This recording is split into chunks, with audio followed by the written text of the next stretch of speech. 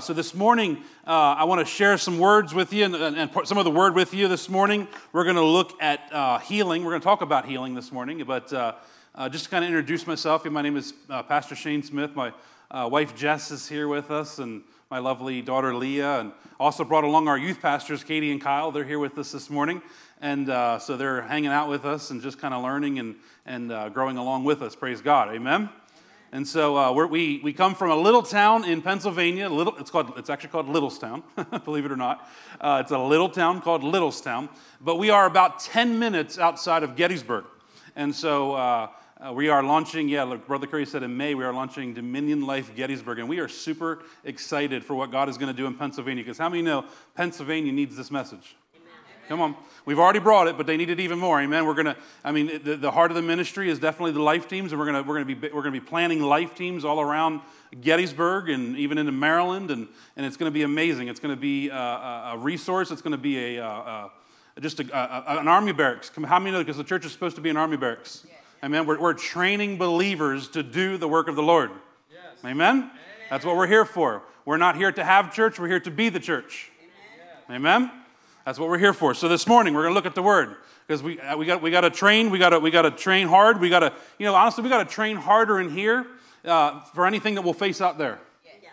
Amen. And so this morning we're going to look at the Word and we're going to train. And I want to talk to you this morning. I would title this teaching "Practical Healing." Practical healing. And the reason I title it that is because a lot of times we talk about healing, which is good, and we teach on healing, but I want to take some time and look at the scriptures this morning and actually study out how, I'm going to preface this, not how did Jesus heal, but how did the disciples heal? Because now understand, I'm going to preface this again with this, is we never go off of, we don't ever want to be the disciples. In other words, you'll hear people say, and I've heard people even say that, I want to be just like Paul, or I want to be just like Peter, or I want to be just like John, and we can't do that, because the only one that we want to be like is Jesus. Amen. That's the only one that we want to achieve, is we want to achieve Jesus Christ. It's Christ in us, the hope of glory. Amen. It's not Peter in us, the hope of glory. It's not Paul in us, the hope of glory. It's Christ in us, the hope of glory. So our prototype, our bar to meet is Jesus Christ. Amen. He is the bar. He is the bar that's been raised. And how many know, as the body of Christ, or as ministers to the body of Christ, our job is to raise the bar on you. Yes. Come on. Because that way, when you push harder, I'm going to make you even push even harder than that. Amen. When you run, because how many a good athlete, when he runs a mile, tomorrow he's going to push for 2. Amen. And when he runs 2, then he's going to push for 3. And when he runs 3, he's going to push for 4. He's not going to give up. He's going to push harder. He's going to push stronger, and he's going to go harder. And you know what? It's going to hurt. But how many know resistance hurts? Yes. Come on. You can't grow. You can't become stronger without your muscles becoming a little sore in that sense. Come on. We got the Word, and I use this analogy with my life team and with our church, and I said, we have the Word, and we can eat the Word all day, but unless we do the Word, we'll never become the Word. Amen. See, I look at this, bodybuilding. When you bodybuild, you lift weights to gain muscle, gain strength, your muscles get bigger, and what do bodybuilders usually do? They usually drink some kind of protein, amen? They drink some kind of protein shake. Here's your protein shake. But how many know, if you just drink protein shakes all day long, what are you going to do? You're going to get big, but you ain't going to get strong. All right? You're going to get big, you're going to get overweight, but you're not going to get strong. So you've got to, watch this, you've got to drink the Word, but then you've got to work it. Yes. Amen. Come on. You've got to put action to it. You've got to put faith behind it. Why? Because that's where strength comes from. That's where growth comes from. You can't grow until you do. Yep. Hallelujah. Are you getting this morning? Yes, are you all alive this morning? Yes. Come on. I know it's not. Come on. I know it's 9 a.m., but come on. We are alive this morning. Amen? Amen. This is the day the Lord has made. We will rejoice and be glad in it. Yeah. Praise God. All right, let's look at the Word. So we're going to be in Matthew chapter 10. We're going to start there this morning. So if you want to turn with me to Matthew chapter 10, we're going to go to verse 7. And we're going to look at some things that Jesus said, and then we're going to look at the disciples, because a lot of times I want to talk about practical healing, because a lot of times we talk about healing, we'll look at what Jesus did, which is amazing. Because Smith Wigglesworth once said, somebody asked him, he said, can you recommend any good books on healing? And he said, absolutely, Matthew, Mark, Luke, and John. Come on, there's some really good books on healing. But how many of you know, a lot of times, and I'm just being honest with you, a lot of times Christians get the idea that, well, Jesus healed like that, or Jesus did that because he was Jesus. But how many know you've been brought together with him in union, and now it's Christ in you, right? The hope of glory. You are one with him now, amen? How many know the Bible says what God has joined together, let no man divide? Amen. Come on, you've been joined. We think that's about marriage. That's actually about you and Christ.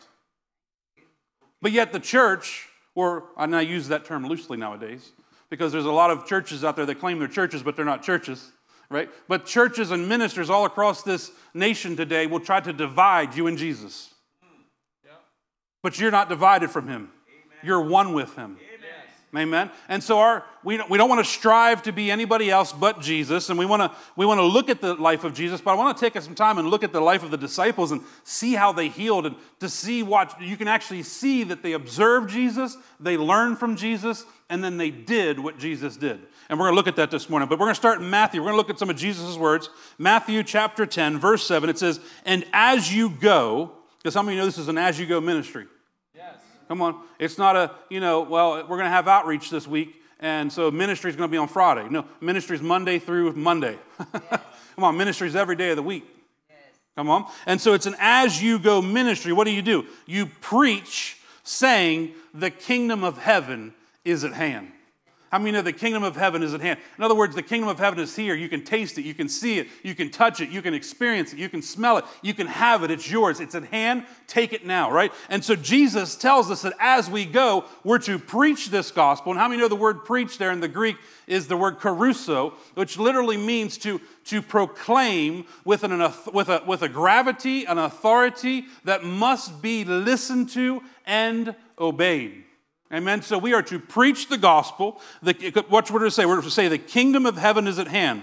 Verse 8, heal the sick, cleanse the lepers, raise the dead, cast out demons. Freely you have received, freely give. Now look at some of the words that Jesus said there. What did he say? He said, heal the sick. Notice he didn't say pray for the sick.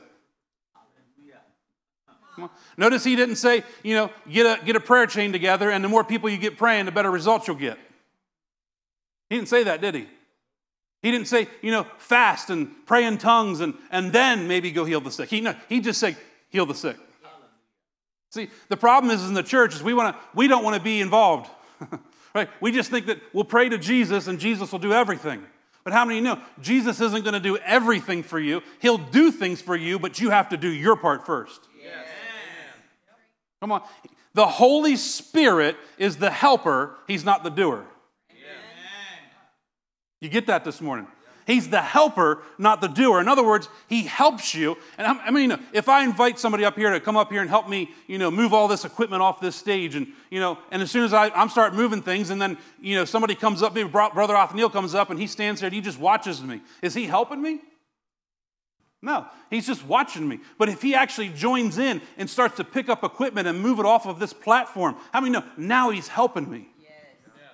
See, we've got to work together with the Holy Spirit. See, apart from him, you can do nothing. But with him, you can do all things. Amen. So he says, heal the sick, cleanse the lepers, raise the dead, cast out demons. Freely you have received, freely give. See, here's the problem. Most Christians don't realize what they've received. It's quiet this morning. Yeah. Come on. See, we've got to know what we've received. Yes. We've got to know. How do you know what you've received? You get in the Word. Yes. People say, well, I don't know what the will of God is. Well, that's the problem. You ain't reading your Word then. Because if you read your Word, you would know what the will of God is. I don't know if His will to heal. Okay? It's His will to heal. Come on, church. You know this. I know you guys know this. Why? Because when the leper came to Jesus and said, Lord, if thou be willing, would you cleanse me? What did Jesus say? I am willing.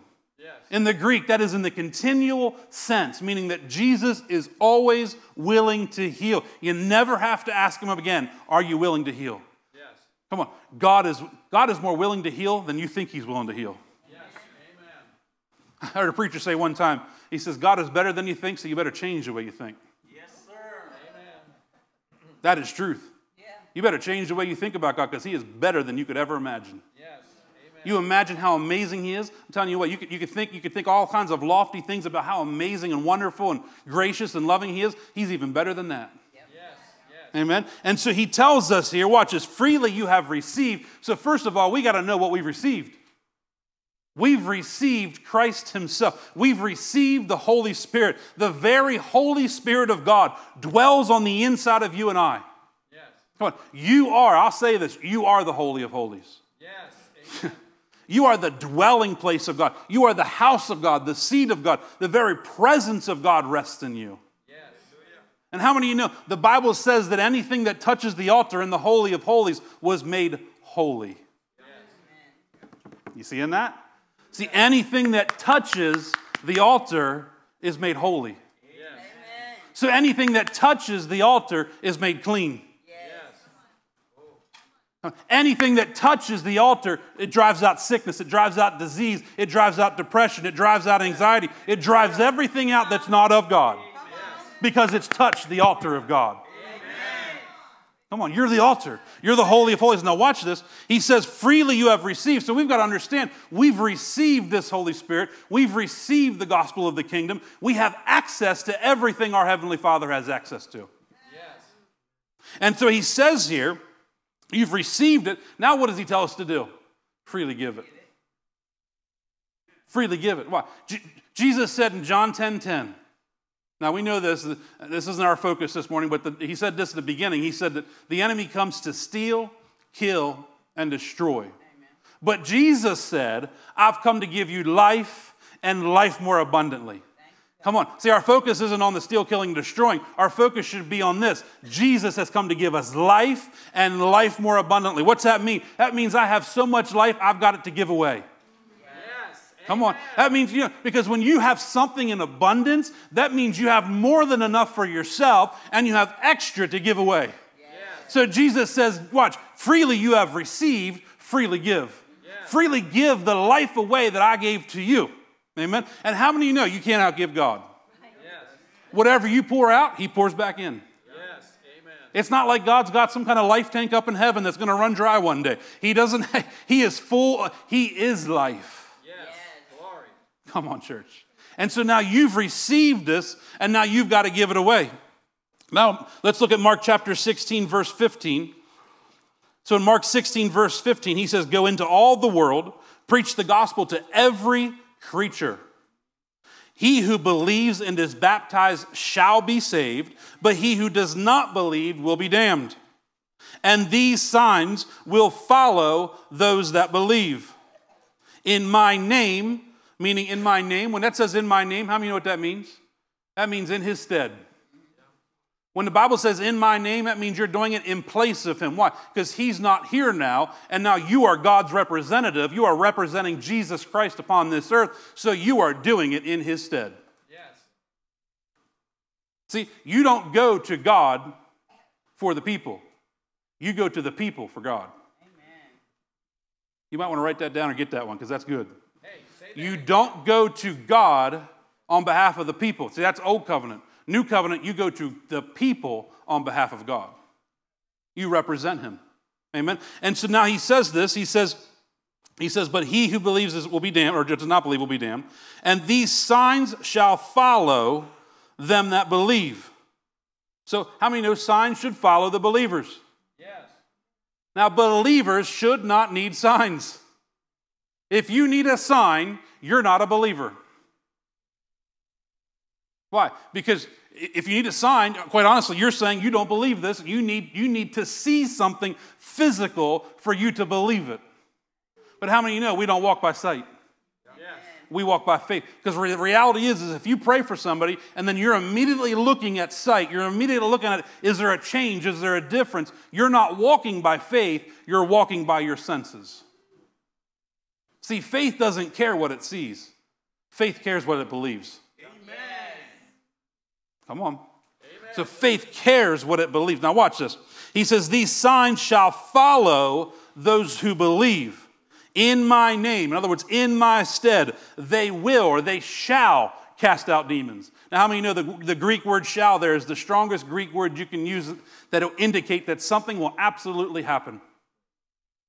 Come on. So here's the thing. If you're not casting out demons, then you're not a believer.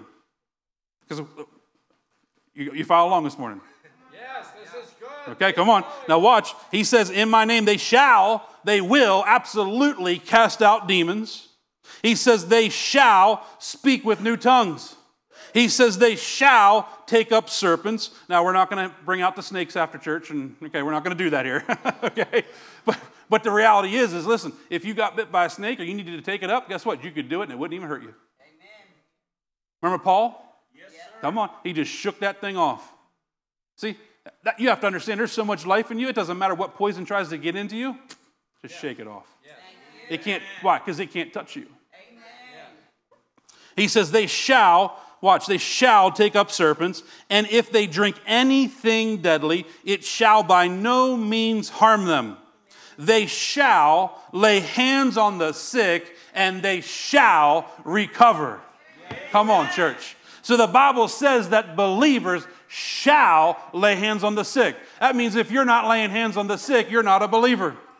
Because it is an identifying marker showing you that this is what you believe, and I follow Jesus. I pick up my cross and I follow him. And so Jesus laid his hands on some sick people, so we've got to lay our hands on some sick people. Yes. See, you can't be afraid of sickness. Yes. You've got to understand. I like our brother Curry says, I'm a divine bug zapper. Nothing can touch me. Nothing can get on me. Why? Because I have the Holy of Holies on the inside of me. Did you say bug zapper? A divine bug zapper. Absolutely. You are why? Because when 2020 hit and COVID hit, what did everybody do? Everybody ran scared. Right? See, the enemy actually won that battle. Why? Because he made everybody run tuck tail. Now, I'm not saying you all did it here, but I'm saying most people, most churches closed the doors, they ran, they tuck tail, right? And now what do they have to stand on? Right? Are they going to open back up and start having healing services? Right? What is their testimony? Oh yeah, we ran in fear. Why? The Bible says the righteous are as bold as lions. They are not fearful. Nothing shall harm us. Come on. If the church actually believed, Luke 10:19, that we can trample on serpents and scorpions and nothing by no means shall harm us. Come on, imagine what we could do. Now watch this. They shall, watch what it says here. They shall lay hands on the sick and they shall recover. Yes. Amen. See, there's a promise. If you do your part, God does his part. Yes. Amen. Remember I said, he's not the doer, he's the helper. God's not going to come down here and just, heal people without, you being a part of it. If you lay hands on the sick, they shall recover. God gave us that promise. And how many know that all the promises of God are yes and amen in Christ Jesus? So one of the promises is if I do my part, he does his part. Why? Because I'm full of faith and he's faithful. Yes. Watch, he fulfills my faith. Yes. Come on, church. Oh, this is good. Now, verse 19. So then, after the Lord had spoken to them, he was received up into heaven, and he sat down at the right hand of God. And they, who's that? The disciples. They went out and preached everywhere, the Lord working with them and confirming the word through accompanying signs and wonders. Amen. Amen. Now watch this. Watch what it says there in verse 20, because let's look at this. This is key. This is crucial. He says in verse 20, and they went out and preached everywhere. How many know when Jesus walked in ministry, and even the disciples, when they did this, they went out and they either healed and then preached, or they preached and they healed. But how many know the word, watch the word was confirmed with signs following. Yes. So if the word's being preached and there is no signs, then it must not be the word. See, the word that we preach must have signs following. Yes. How many know we got some signs? Come on. And we don't, here's the thing, we don't need them, but we got them. Yes, sir. We don't chase after them, they chase after us. Yes. Glory. Come on. And so here, we watch, God confirms his word with signs following. Now, how many know, isn't it amazing that we have a gospel that works? Yes. Hallelujah. Love it. I'll share this with you real quick. It was a couple weeks ago, it was about 2 weeks ago, I got a phone call from one of my life team members. And she had said to me, she said, Pastor Shane, it was near death. It was a death situation, and this lady was in the hospital. It was a friend of hers that she knew through her church, and So she called me. It was like a Thursday night. It was a Thursday evening late. And she called me and said, Pastor Shane, would you be able to meet me at the hospital first thing tomorrow? And she goes, this lady is literally on her deathbed. She was taken to the hospital, unresponsive, has an extremely high fever. She was diagnosed, she does not have that, but she was diagnosed with brain cancer. And so the situation is not good. The husband is distraught. They're not giving her long. And so would you meet me there first thing tomorrow morning? And can you go up there and can we minister to her? And I said, absolutely. Why? Because that's what Jesus would do. See, when the Roman centurion came to Jesus, and the Roman centurion said, listen, my servant lays home at the point of death. What did Jesus say? I'll come heal him. Jesus didn't say, oh, well, give me some time to think about it. Give me some time to pray on it. I got to fast. I got to get a rhema word from God. No. He says, I'll come heal him. Yeah. Right? And so I said, absolutely. I will be there first thing tomorrow morning. We'll take care of this, right? We get there. We go up to the room. I don't know this woman from anybody. I don't know who she is, right? This lady that was part of my life team, she knows her, but I don't know this woman, right? And so we go up and we go into the room and, she introduces me, and I come over, and at this point, her eyes are just literally, she's unresponsive for the most part.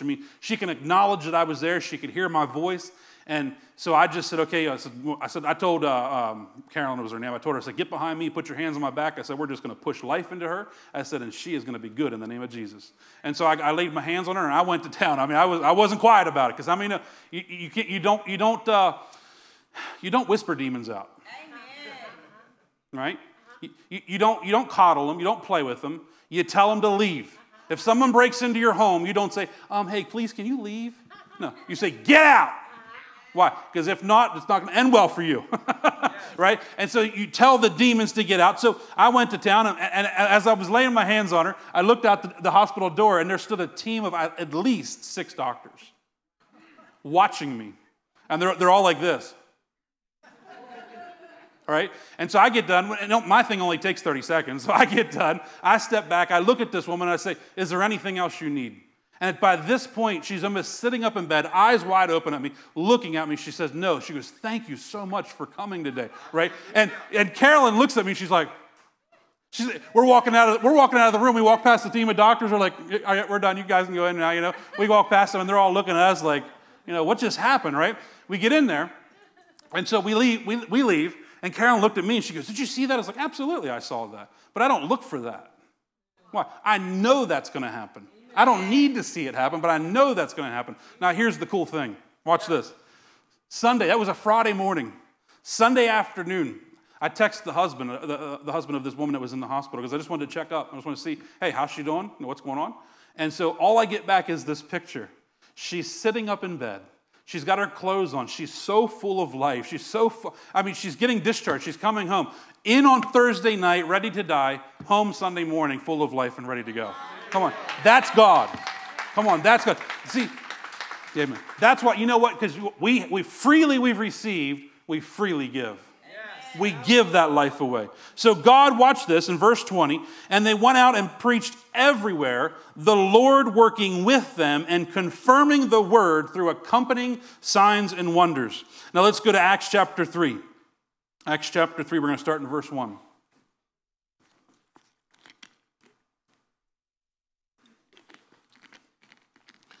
Acts chapter 3, starting in verse 1. We know this story as the story of Peter and John who are going up to the temple at the hour of prayer. And it says here in verse 1, now Peter and John went up together to the temple at the hour of prayer, the 9th hour. And a certain man, lame from his mother's womb, was carried, whom they laid daily at the gate of the temple, which is called Beautiful, to ask alms from those who entered the temple. Who, seeing Peter and John about to go into the temple, asked for alms. And fixing his eyes on him with John, Peter said, look at us. Yes. Now here's the thing I want to tell you. First thing, they've already made, according to the backwards church, Peter and John have already made 2 mistakes. They haven't made it to the temple to get prayed up yet. Because the church would tell you, you better be prayed up before you go out and heal the sick. Right? They ain't even made it to the temple yet. Right? And here's the second part. Now they're telling, here's the other thing that the backwards church would tell you. Oh, don't have people look at you, have them look at Jesus. Well, the only Jesus they're going to see is you. Come on. He's seated at the right hand of the Father, and now I'm his representative. Yes. Right? Amen. So Peter says, look at us. Yes. Why? Because we've got something to give you. Hallelujah. Come on, church. And so, now here's the thing. When you walk in confidence and you walk in boldness and you walk in authority, to the untrained eye, it'll look like arrogance. Right? You say, oh, look at me. What do you got? Who are you? I'm God's son. Come on. Are you not God's children? Yes. Come on. Then you should be able to go to the sick people and say, hey, look at me. I got something to give you. Yes. I got something to bless you with. Glory. Right? And so he says, now watch, Peter says, look at us.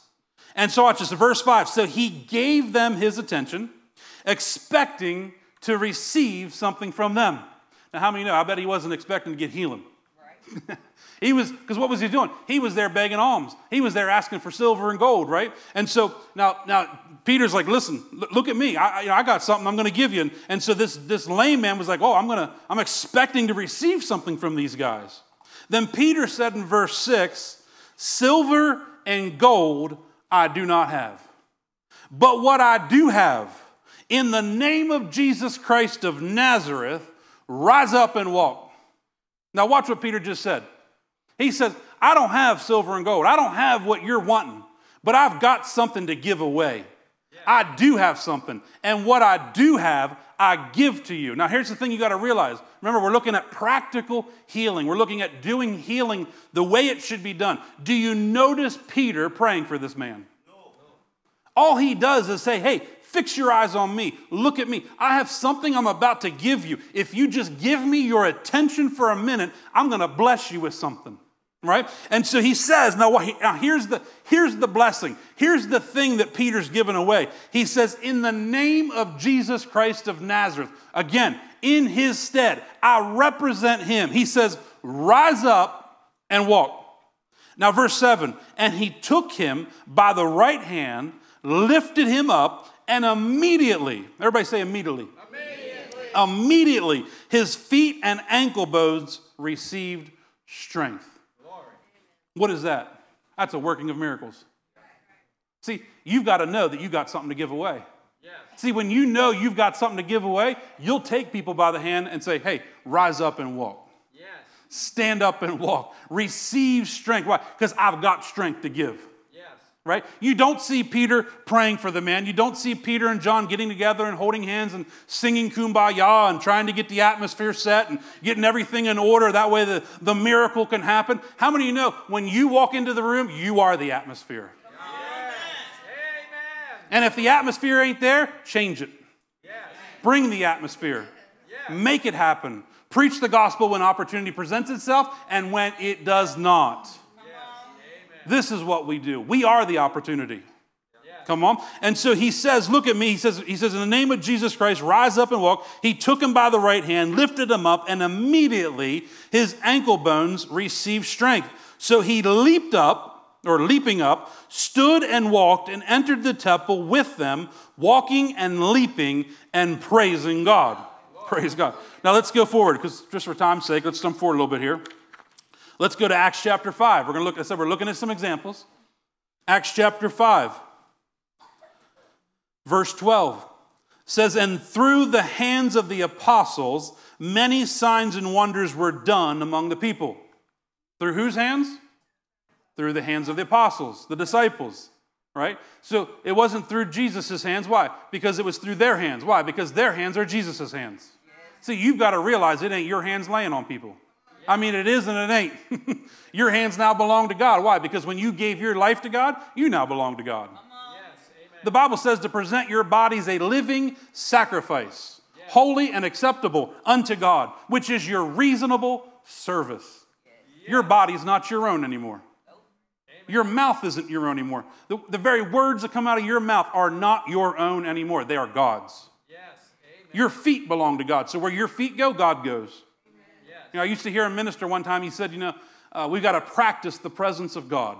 And first I thought about that. I thought, what does he mean, practice the presence of God? And then I got it. What he was saying is this. We got to practice the presence of God in the sense of that I've got to realize that everywhere I go, God goes.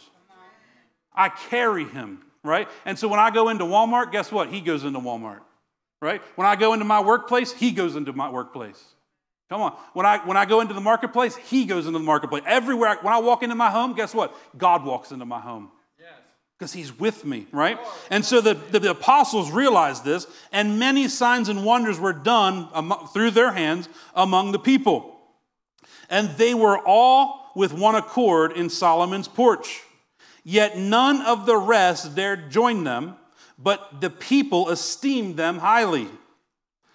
And believers were increasingly added to the Lord, multitudes of both men and women, so that they brought the sick out into the streets and laid them on beds and couches. Now, that word couches literally in the Greek means pallets. So at this point in Jerusalem, people are bringing the sick out into the streets. They're laying them on beds and even wooden pallets, basically wooden stretchers, right? And so they bring them out that at least the shadow of Peter passing by might fall on some of them.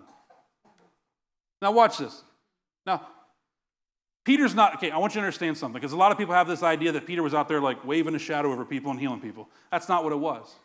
See, the people had set their faith so much so that they said, if I'll just push my sick person out, my sick family member out on the pallet, and if even Peter can't get to him to touch him, I know that even if Peter's shadow passes over him, they'll be healed.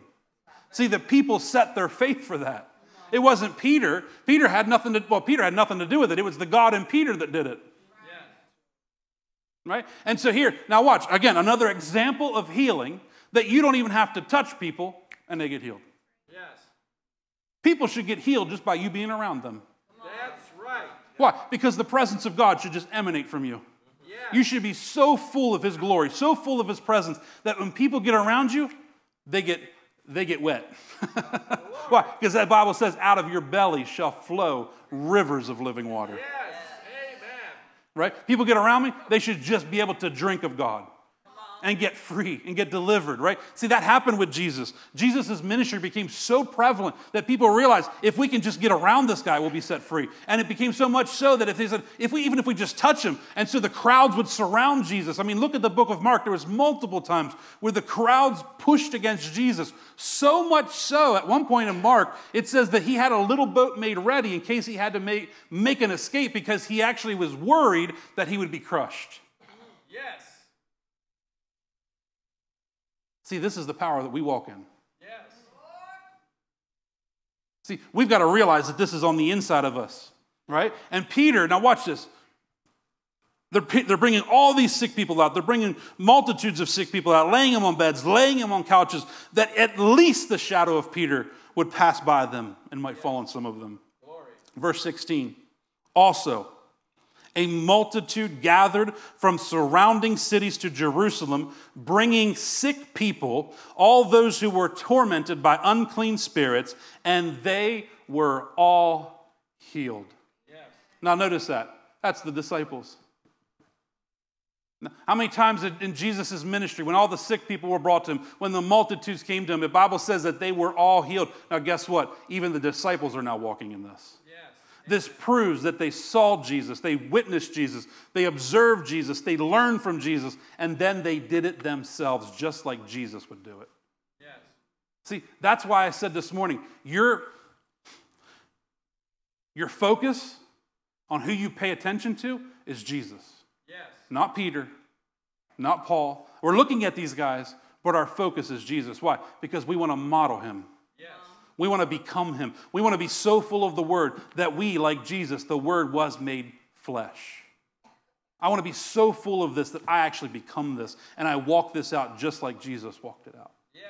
Right? And so here now, let's look at Acts chapter 9. We got less than 10 minutes, so we got to push.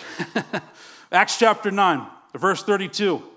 It says, now it came to pass, as Peter went through all of the parts of the country, that he also came down to the saints who dwelt in Lydda. And there he found a certain man, Aeneas, who had been bedridden 8 years and was paralyzed. And Peter said to him, Aeneas, Jesus the Christ heals you. Arise and make your bed. Then he arose immediately. So all who dwelt at Lydda and Sharon saw him and turned to the Lord.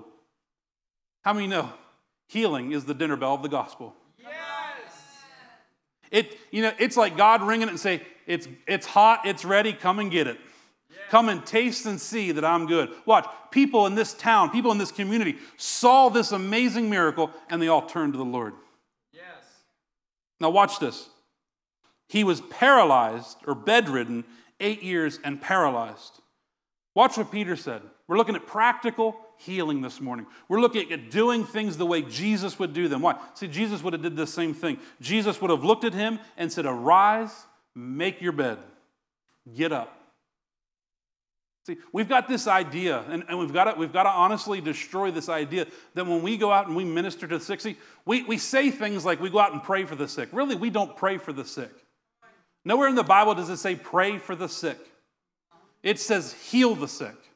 Right? So we've got to get this idea, this change in our thinking that we don't go pray for the sick. Now, I know we use this language, use this vocabulary, because we always talk about prayer and praying and this and that. But when we go out, we minister to the sick. We minister healing. We give life away. We've got to get away from the ideas that we've got to say long, lengthy prayers or we've got to say things in a certain way. All Peter said here was, arise, pick up your bed. Yes. And the man did it. Amen. Why? Because when you understand that you have authority, you can speak a word and it'll happen. Why? Because the Bible says where the word of a king is, there's power. Yes. And how many know we've been made kings and priests unto him? Yes. Amen. So when we speak, guess what? Things change. Yes. You've got to realize your words hold weight. Your words have power. Death and life are in the power of the tongue, and those who love it will eat its fruit. Yes. Glory. 1 Peter chapter 4, I think it's the 11th verse says this. If anyone's going to speak, let him speak the oracles of God. Yes. In other words, if you're going to say anything at all, it better be what God would say. The only thing that better exit out of your mouth is what God would say about that situation. And how many know Isaiah declares or describes our God? He is the God who declares the end from the beginning. He is the God that calls the things that are not as though they are. I mean, here's the thing, church. We're not calling the things that are as though they're not. So in other words, we're not lying to ourselves. I'm not, if you get sick or say you got a fever, right? And you're walking around the house saying, oh, I don't have a fever, I don't have a fever, I don't have a fever, I don't have a fever. Okay, stop it. Right? You're just trying to call the things that are as though they're not. You're to call the things that are not as though they are. So what do? Father, I thank you that I walk in divine health. Father, I thank you. By your stripes, I am healed. Father, I thank you that you live on the inside of me. And because you live on the inside of me, nothing can come against me. And I walk in health. I walk in healing. I prosper in everything that I do. What do? You're calling the thing that is not as though it is. Yes. Right? And so we've got to realize that our words have power. Our words hold weight. And what we do speak will come to pass. Yes. Peter says, arise and make your bed. Yes. And he does. Acts chapter 14, verse 8. Now in Lystra, a certain man without strength in his feet was sitting, a cripple from his mother's womb, who had never walked. This man heard Paul speaking. Paul, observing him intently and seeing that he had faith to be healed, said with a loud voice, stand up straight on your feet. And he leaped and he walked. Yes. Again, was any prayer said? Yes. All he said, watch, the only thing that we do see is Paul intently observing this man. Yes. What does that mean? That in the spirit, Paul could see he had faith. Yes. And he saw that he had faith. So he said to that man, he says, watch what he says. And he says it, now watch, he doesn't say it with a quiet voice. He says it with a loud voice. Yes. Why? Because lions roar. Come on, church. Right? He says, stand up straight on your feet. It's a command. Right? He commanded that man to do that, right? And what did the man do? Whoop, up and walk and he leaped. Come on. Acts chapter 14, verse 19. It says here in Acts 14, 19.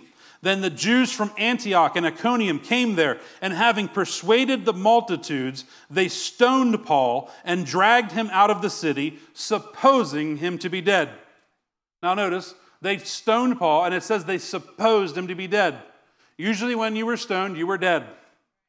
Okay? So supposing that he was dead. Now watch this in verse 20. However, when the disciples gathered around him. Now watch this. This is Paul's disciples. Right? And so here's what I want you to see. right? Paul was directly linked to Jesus, okay? Paul's disciples, the disciples that were around Paul, right, are now surrounding Paul. Now watch what it says. The disciples that were with Paul surrounded him or gathered around him. Now watch what it says. And he rose up.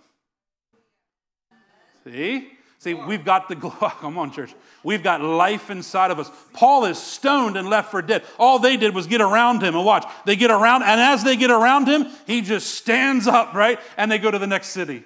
See, you've got life to give away. You've got life to impart into every situation. Here's the thing, though. Jesus said we'd have trials. We'd have troubles, but he said, be of good cheer. I've overcome the world. What's he saying? I've overcome it so you can too. Don't be worried. Don't be fearful. You're going to have problems. Paul had problems. He was stoned and left for dead. Yes. But yet his disciples got around him and raised him back up. Got 2 minutes. Let's hit this next one. Acts 16. Might have to do, hey, I'm coming back down in April. Maybe we'll do part 2. But Acts 16, watch what it says here. It says, now it happened as we went to prayer, a certain slave girl possessed with a spirit of divination met us, who brought her masters much profit by fortune telling. This girl followed Paul and us and cried out, saying, these men are the servants of the Most High God who proclaim to us the way of salvation. Now notice, this is dealing with an unclean spirit. This is dealing with casting out a devil. You have to realize there's not much difference between healing the sick and casting out a devil. Why? Because every sickness and disease should be treated like a devil. Now, I will say this. Just because maybe you're sick or maybe you have disease or whatever doesn't mean you have a devil, but we can tell that the devil left his mark upon you. Yes. Sin and sickness are fruit from the same tree. Yes. Right? The wages of sin is death. Yes. Right? And the wages of sickness is what? Because what's the ultimate end goal of sickness? Right? And so here's the thing. Now, you say, well, is it a demon? Do I need to cast out a demon if someone's sick? Do I need to minister healing? Yes. Why? Because that's what John Lake said. You treat every devil, or you treat every sickness like it's a devil. Because it is. You got to treat it like it's a devil, right? Now, here we're dealing with devils, not so much sickness, but watch what this girl says. She doesn't say anything wrong, does she? She says, these men are the servants of the Most High God who proclaim to us the way of salvation. Now, the problem is all she would do is follow Paul and Barnabas around and just repeat this. And watch what it did. It became a distraction. See, just because it sounds good don't mean it's not the enemy. See, I remember Dr. Lester Summerall, I was watching him one time, and he said this. He said, he was preaching one time, and he said as he was ministering, he was delivering the word of God. And I don't know if it was Brother Curry can tell me, he can correct me if I'm wrong, but it was either a man or a woman who was sitting on the front row, and was it a woman? Thank you. And it was a woman, and she would sit there, and she would literally over and over and over again say, amen, amen, amen, amen, amen, amen, amen, amen, amen, amen, right? And I remember Dr. Lester Summerall was like, oh my, Jesus, help me. Like he couldn't focus on his word. He couldn't focus on delivering the word, right? And finally, he said he just turned to the woman and said, come out! And she was delivered. Now think about that. Was she saying anything wrong? No. She's just saying amen. But it became a distraction. See, the enemy is going to try to distract you. Just because it sounds good, don't mean it is God. Yeah. Right? And so here this girl is running around. She's saying, these are the men of the servants of the Most High God who proclaim to us the way of salvation. And verse 18, and she did this for many days, and Paul, greatly annoyed, I love that scripture, he was annoyed. And he says, and he said to the Spirit, now notice, he doesn't address the girl. He says to the Spirit, I command you in the name of Jesus, come out of her. And he came out that very hour. Now here's the thing. Was any prayer said? No. It was just a good old come out. And he came out. See, you can't counsel demons out. You cast them out. You don't disciple them out. You forcefully remove them, as if they were someone on your land as a trespasser. You forcefully remove a trespasser. You forcefully remove demons. We don't coddle with the things of God, or we don't coddle the things of the enemy. We don't coddle demons. We don't play with demons. We destroy demons. Yes. Come on. Amen. Now look at this. We're going to have to end here because my time is up. So let's end here. Let's stop here. Actually, let's read just one more verse. Acts 19, verse 11. One here. It says, "Now God worked unusual miracles by the hands of Paul, so that even handkerchiefs or aprons were brought from his body to the sick, and the diseases left them, and the evil spirits went out of them." Now, this is amazing. Now, watch this. No prayers involved at all. See, here's the thing we have to realize, church. Just because the Bible does say lay hands on the sick and they shall recover, that's just one way of doing it. See, there are multiple ways of doing this. And we know, as Brother Curry says all the time, the methods are not sacred. The message is. Whatever method we choose to deliver healing, God will use it. If we do it through a word, if we do it through a look, if we do it through a cloth, if we do it through laying on hands, whatever we choose to do, God will work with it, He will use it, and people will get set free. Yes.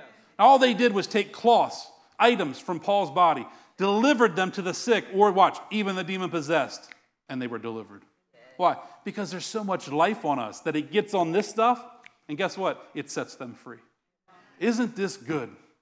It's good to have a gospel that works.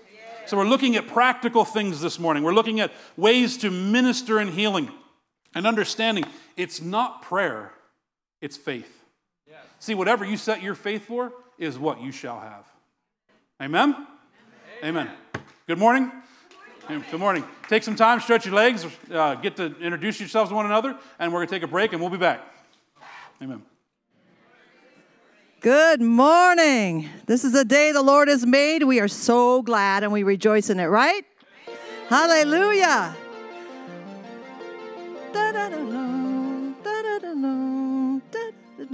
Give you 5 minutes to sit down. Praise God. All right. Welcome. Welcome, everybody. God bless you in Jesus' name. We would like to welcome everyone here, everyone online. And if you are new here, could you please stand up and tell us where you're from? We would love that. So we have, don't be shy. Any new people here today? Amen. Yes, brother, where are you from? West Palm? Florida. Welcome. Bless you, brother. Bless you. Amen. Anybody else? Anybody else going once, going twice? All right. Well, we bless you. If you didn't stand up, we welcome you anyway, okay, in Jesus' name. All right. So we'd like to dismiss the children for Bible study. So go have fun in Jesus. Thank you so much. Now we're going to pass out the ministry cards. Can you please raise your hand if you want one, and please state what you cannot do on those cards, because you will be doing them by the end of the service. In Jesus' name. All right, so we have the Dominion Life seminar coming up March 30th through April 1st in Lake Charles, Louisiana. And you can register online at www.jglm.org. We have the Dominion Life seminar here. That's going to be great as well. April 27th through April 29th. Also register online at jglm.org. And that's here in Plano, Texas. We also have the Dominion Life seminar in Gettysburg, Pennsylvania. May 11th through May 14th. Register online, please, at jglm.org. Discipleship class with Pastor Shane this Monday at 6:30. What did I just say? And who is teaching? Very good, very good. You're doing so well. All right. So we'd like to also inform you that we have several outreaches a month. We have door-to-door evangelism, hospital visits, elderly care facilities that we go to, mobile food banks, prayer meetings to end sex trafficking and abortion, a weekly prayer meeting here at the church, and so much more. If you want to be notified about these outreaches, please reach Pastor Othniel. And I'll give you his email address, church@jglm.org. And then we also are looking for people who want to lead an outreach, because we are expanding into the highways and byways of our communities. If you would like to lead an outreach, please see Brother Aaron or simply reply to the outreach emails. All right. So we have DHT training Wednesday nights at 6:30, Thursday morning prayer at 7 a.m. here. And we do baptisms at the end of every month. Following a conference here at headquarters, please sign up and go to dominionlifechurch.org and do fill out the baptismal form. All right, we'd like to receive the offering right now. Heavenly Father, we thank you. We praise your name, Lord God. We thank you for all that you have given us, Lord God, and we are going to give it back to you, Father, for the just the opening of the gospel, Father. So we thank you. In Jesus' name we pray. Amen and amen. So be it. So be it. All right. Oh, yes. Here we go. My favorite part.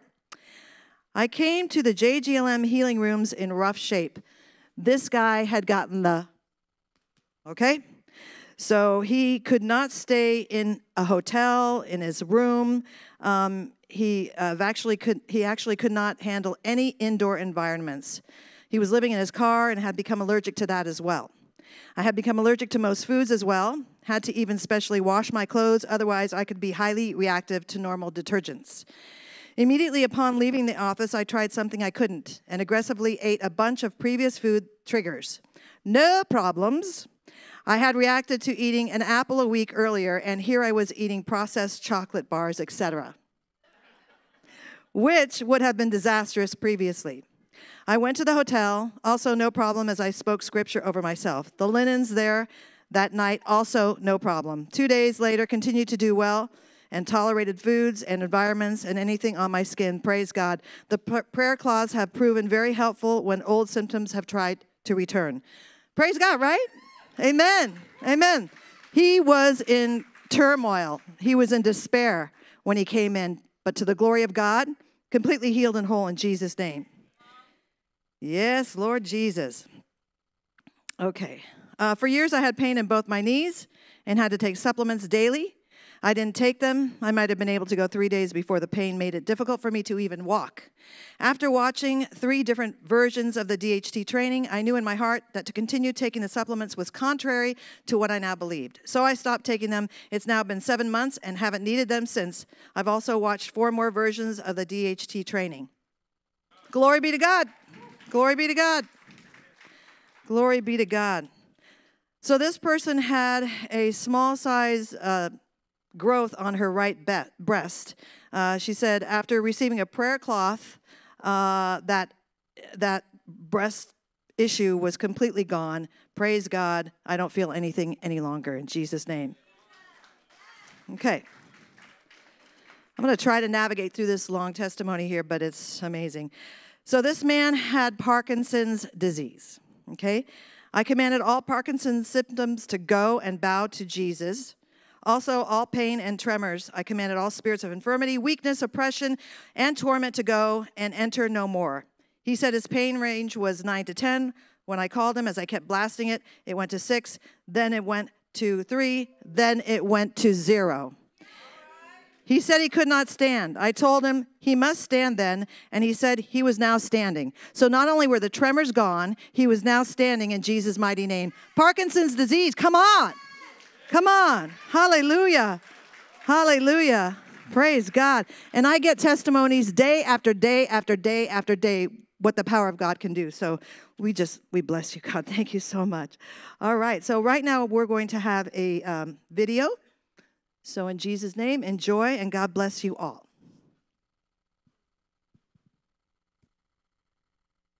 Well, good morning. Welcome to Dominion Life Church here in Plano, North Dallas, Texas. We want to welcome everyone this morning. I'm sorry I can't be there, but I am out preaching the gospel as I'm supposed to be doing. But you should know this. We have a good brother and sister in the Lord that have been working with us for some time. They've been life team leaders with us, and now in May they're going to be launching a new church, a new JGLM Dominion Life Church, whatever list you want to give to the name. But they're going to be starting that in Gettysburg, Pennsylvania. Matter of fact, we'll be up there in May to help launch that and do a Dominion Life seminar. So we're really excited, and we know you're going to enjoy listening to Shane and Jess because, as I said, they are great life team leaders, and we're looking forward to it. And you can know this. If it's one thing if I invite people to speak when I'm there because I can clean up the mess. But whenever I invite somebody when I'm not there, I trust them. So listen up, pay attention. They're going to bless you. So until I get back, God bless you. See you again soon. Amen. Amen. Amen. Am I on? We good? Can you all hear me? Yeah. We're good? Okay. Praise God. You guys good? Yes. Good morning. Good morning. This is going to be a good day. Amen? Amen. Who's excited? Come on. Amen. Praise God. Praise God. We absolutely. I'm Pastor Shane Smith, and my wife Jess, and my beautiful wife Jess is here. Jess, raise your hand so everybody knows who you are. There you go. Yeah. And my daughter Leah is here as well. Amen. Leah, raise your hand. There you go. And then also we brought our youth pastors along, Katie and Kyle Mummert. So they're here as well. Amen. And so you get a chance to say hi to them. But it is an honor and a privilege to be here this morning to fill some big shoes, quite honestly. I consider Brother Curry a mentor and father in the faith, and he has discipled me from a distance, which is amazing, that can be done nowadays. Amen. You can actually disciple and mentor people from a distance. And, even though it's like we have that distant relationship, I feel like we're close. And it's interesting because we actually stopped in here yesterday. It was before the Hispanic service. And, I stopped in here and was talking to Gigi, my wife, and I. And I said, the first time I stepped in here, I've been watching for, over a year and a half, honestly. I've been watching online. And I said, when we stepped in here yesterday, I said, it feels like we're home. I said, feels, it's like you feel like you're a family from a distance, but you get in here and it's like, this feels good. This feels good in here. It's like, this is home, which is amazing. So you all feel like family. It's like, I don't really know you yet, but, we're gonna get to know each other as we grow together, and it's going to be amazing, but it just feels amazing. So, amen? Amen. Are you guys ready to get into the Word? Yes. Praise God. All right, so I'm going to talk to you this morning. I have a message on my heart I want to share with you, and I'll tell you, one of the hardest things, I don't want to call it a struggle, but one of the hardest things to do is when you prepare a message and you prepare something the Lord has placed on your heart, what to include and what not to include. Because I could go probably for 3 hours, but I know we don't have that much time. So, you try to sit down and say, okay, God, what do you want to bring out in this message? So this morning I want to share a message. I would title it this way if we want to give it a title: the playground versus battleground. Playground versus battleground. The Lord had spoken to me a couple weeks ago, just in my quiet time, and I had journaled it down and wrote it down, and I knew it was going to be something that I preached on or taught on at least. And the Lord said this to me. He says, the church should be on the battleground and not on the playground. Let that sink in. The church should be on the battleground and not on the playground. See, a playground will produce children, but a battleground will produce warriors. How many know we're called to be soldiers and warriors for Christ? How many know you've enlisted in an army? Come on. The Bible says in Exodus chapter 15, I think it's about the second verse, it says that the Lord is a man of war. The Lord is his name.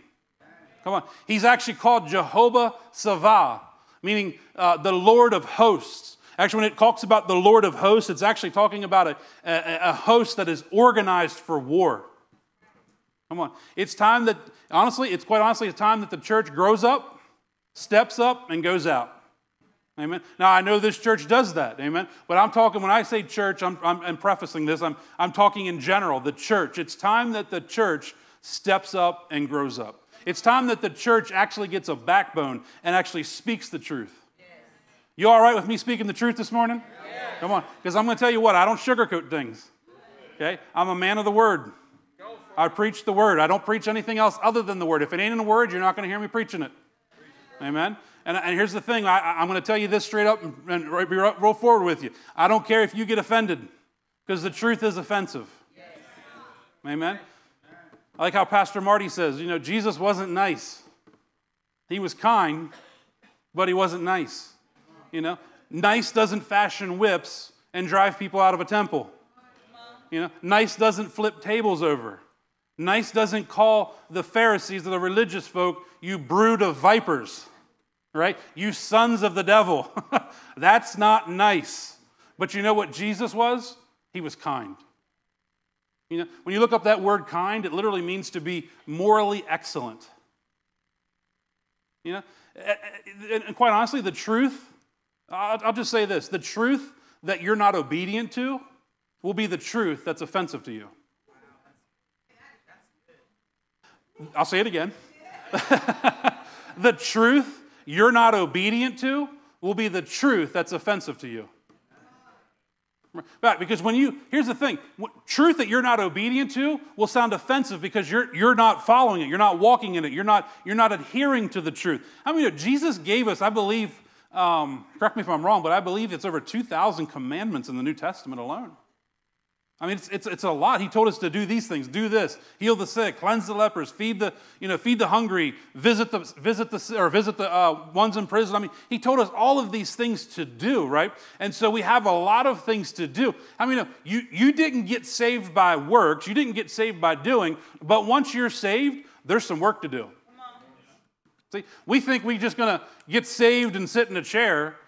There's no bench warmers in the kingdom. Yeah. No team is going to put up with a player who doesn't throw their weight. Yes. They're not going to put up with somebody that just sits and, God bless brother, I'm just going to sit in church. Okay, well, you sitting in church doesn't make you a Christian. Right. You can go put that chair in a garage and it don't make you a car. Right? It surely ain't going to make you a Christian by sitting here. See, there should be identifying markers. I talked about that this morning. There should be identifying markers that actually prove that you belong to Jesus. Yeah. One of them, and this is just one of them, but one of them says that they will know that you're my disciples by your love for one another. Yeah. That's just one, right? Jesus told us that we would know them, we would judge them, we would be able to discern them by their fruits. Yes. There should be, fruit. I got so many things in my heart this morning, I don't know which way to go. None of this is in my notes, so this is all free.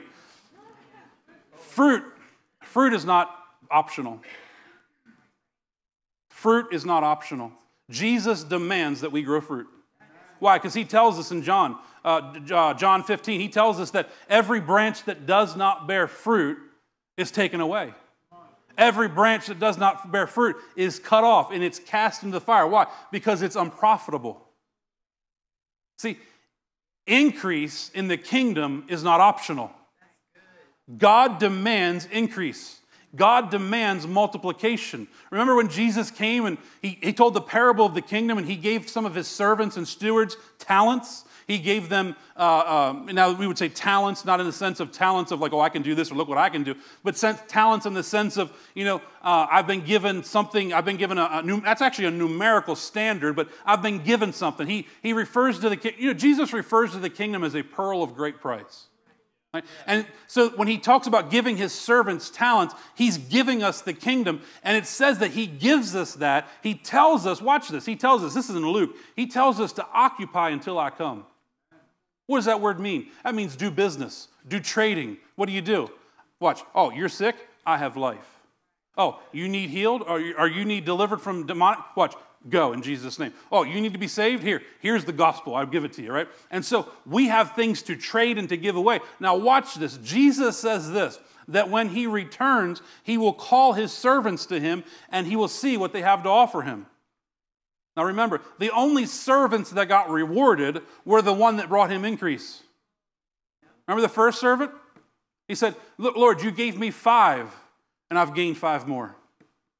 Right? The second service, you gave me 3 and I've gained 3 more. Watch the one. Remember the one guy who got the 1 talent? He says, Lord, I knew you to be a hard man. Sowing or reaping where you haven't sown and gathering where you haven't, spread seed. I knew you to be a hard man. He says, so what I did, I took your talent, I took what you gave me and I wrapped it in a handkerchief and I hid it. Here it is. You know what Jesus said to him? You wicked and unprofitable servant. He said, take what I gave him and give it to the one who gave me 5. Why? Because to him who is given, much is required, right? And so he gives that one to the guy who's 5, and watch what Jesus said. He says, cast this unprofitable servant into outer darkness. Increase in the kingdom is not optional. See, there is work to do, brothers and sisters. Yes. We cannot, I'll just be quite honest with you. It's been in my spirit for a long time. There is a sense of urgency. Yeah. The Spirit has spoken to me. There is a sense of urgency in this hour. There is not much time left. Yeah.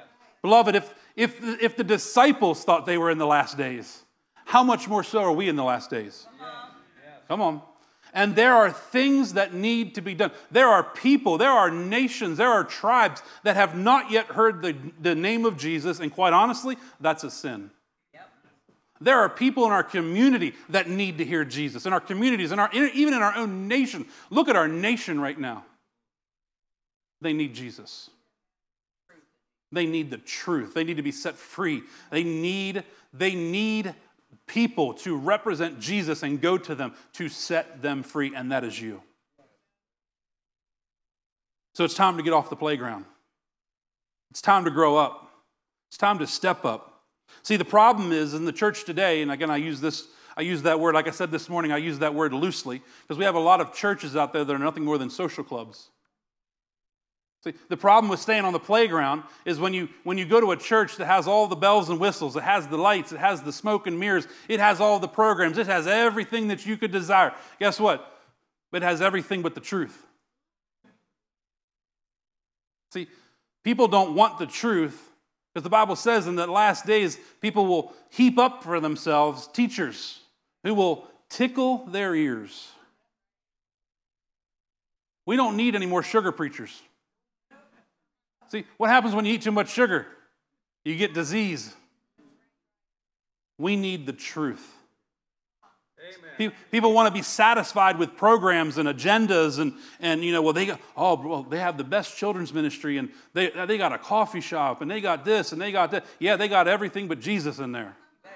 See, the problem is most of the church today is conform more to the world to attract the world than conforming to Jesus to attract people in. See, come on. See, the Bible says the Lord added to the church daily those who were being saved. That meant that the church was actually in the community representing Jesus to the people.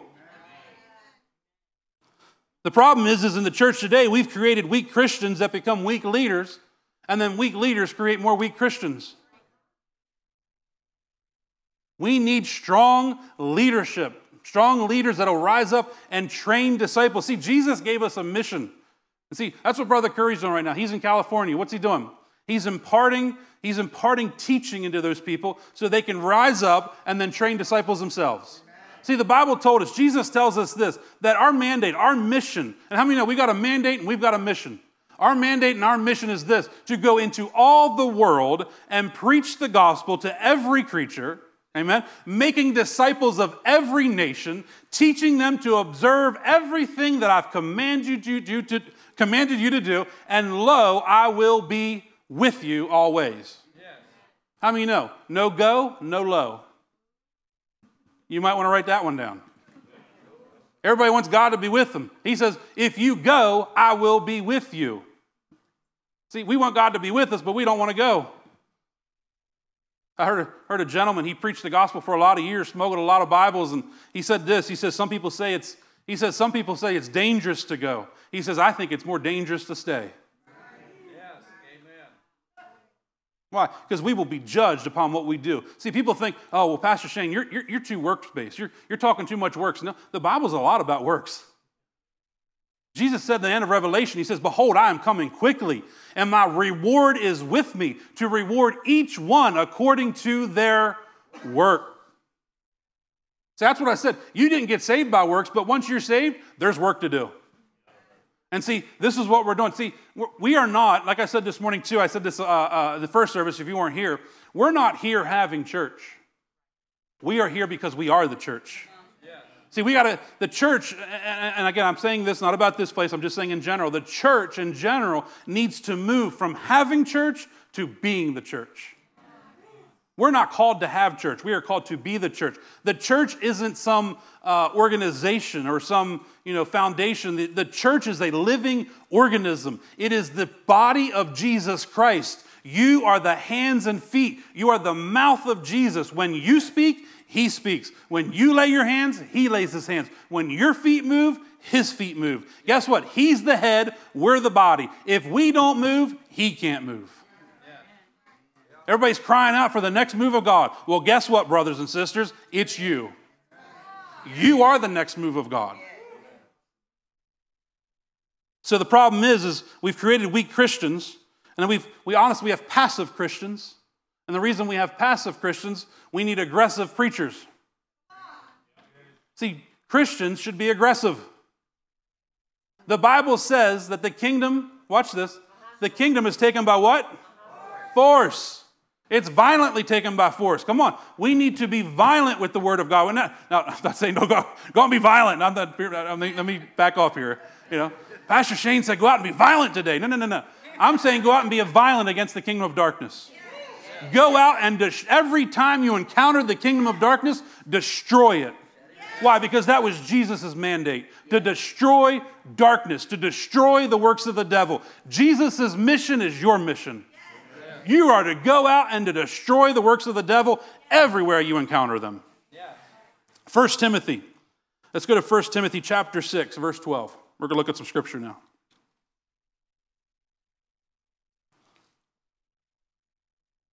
1 Timothy chapter 6, verse 12. It says, Paul says to his son Timothy, watch what he says. He says, fight the good fight of faith. Lay hold of eternal life, to which you were also called, and have confessed the good confession in the presence of many witnesses.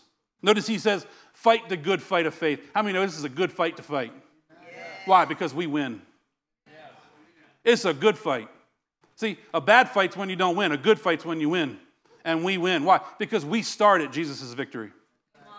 See, the problem is most of the people in church, most Christians today, are trying to fight for victory. We don't fight for victory. We fight from victory. So we've got a good fight to faith. Now watch this next word. He says, lay hold of eternal life. That means you gotta, when you lay hold of something, it's like you grab it by the throat. You lay a hold. How many of your parents in here, how many of your children ever acted up? And you go to lay hold of them. Come on. You lay hold of that child. It's like, hey, come here. Right? What's the Bible say? It says to lay hold of eternal life. What do you mean? That means become it. Take it. Make it yours. Eternal life. Eternal life is more than you just living forever. Eternal life is you living right now as Jesus would live.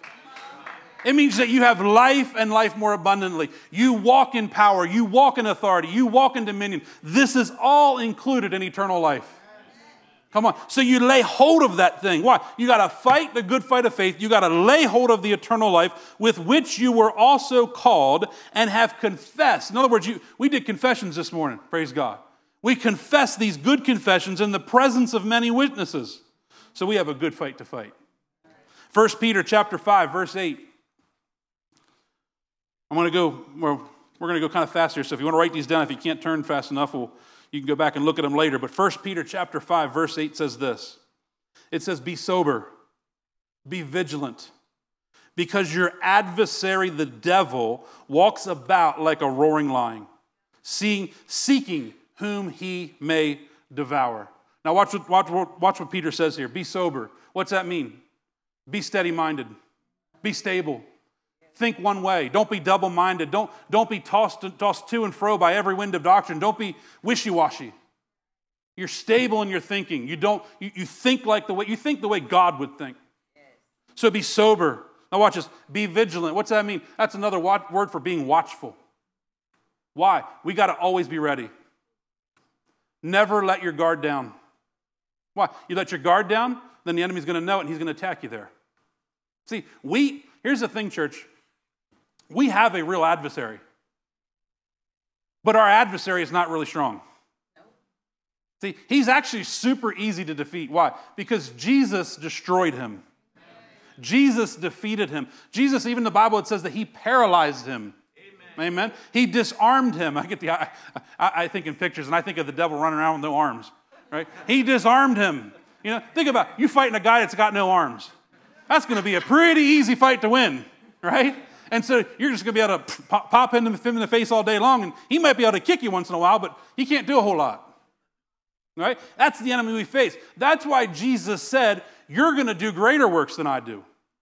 See, Jesus told us that in John. He says, you're going to do the same works that I do, but greater works will you do. Why? Because I go to the Father. It's actually, Jesus said this, it's actually beneficial that I go be with the Father. Why? Because if I don't, I can't send another like me, the Helper, the Holy Spirit, the Spirit of the living God, the Spirit of the Son that allows us to cry out, Abba, Father. He says, if I don't go, I can't send that Spirit. And how many of you know, he went and now he has sent that Spirit. It's called the Spirit of his Son into our hearts and now allowing us to cry out, Abba, Father. How many? Jesus said he would send one just like him. He didn't send a spirit that was less than him. See, people say, I've heard Christians say, well, the disciples, they had Jesus. They could touch him. They could spend time with him. They could hear him. They could, watch him. And I'm like, newsflash. You have the Holy Spirit, the one that's just like him, living on the inside of you. You can spend time with him. He is just like Jesus. And because he's just like Jesus, that makes you just like Jesus. Amen. Because the Bible says, as he is, so are we in this world. Glory. Watch that, in this world. Not in the world to come, right now in this world. Amen? And so Peter tells us here to be sober, be vigilant. He says, watch, because your adversary. So you got to realize you have an adversary. You've got somebody out that's trying to destroy you, trying to kill you, trying to steal from you. John 10:10, the enemy comes to what? Steal, kill, and destroy. So here, watch, we've got a real enemy, right? And watch this. He walks about, he's the devil, right? He walks about like a roaring lion. Now, let's not mistake it. He is not a roaring lion. Come on. We serve the Lion of the tribe of Judah. We have a roaring lion on our side, but he is not a roaring lion. He is what's he doing? He's trying to imitate Jesus. See, everything that the kingdom of God does, the enemy tries to mimic. All right? And so we have this adversary. He walks about like a roaring lion. So don't be afraid of him because he's not a roaring lion. The Bible says this, that one day when the enemy is revealed, we're all going to stand around and look at him and go, that's who we were afraid of? That's, what? That little thing? We were so fearful of that? Right? See, if you get that now, you'll never fear him. We need to live with no fear. Fear does not belong in the church.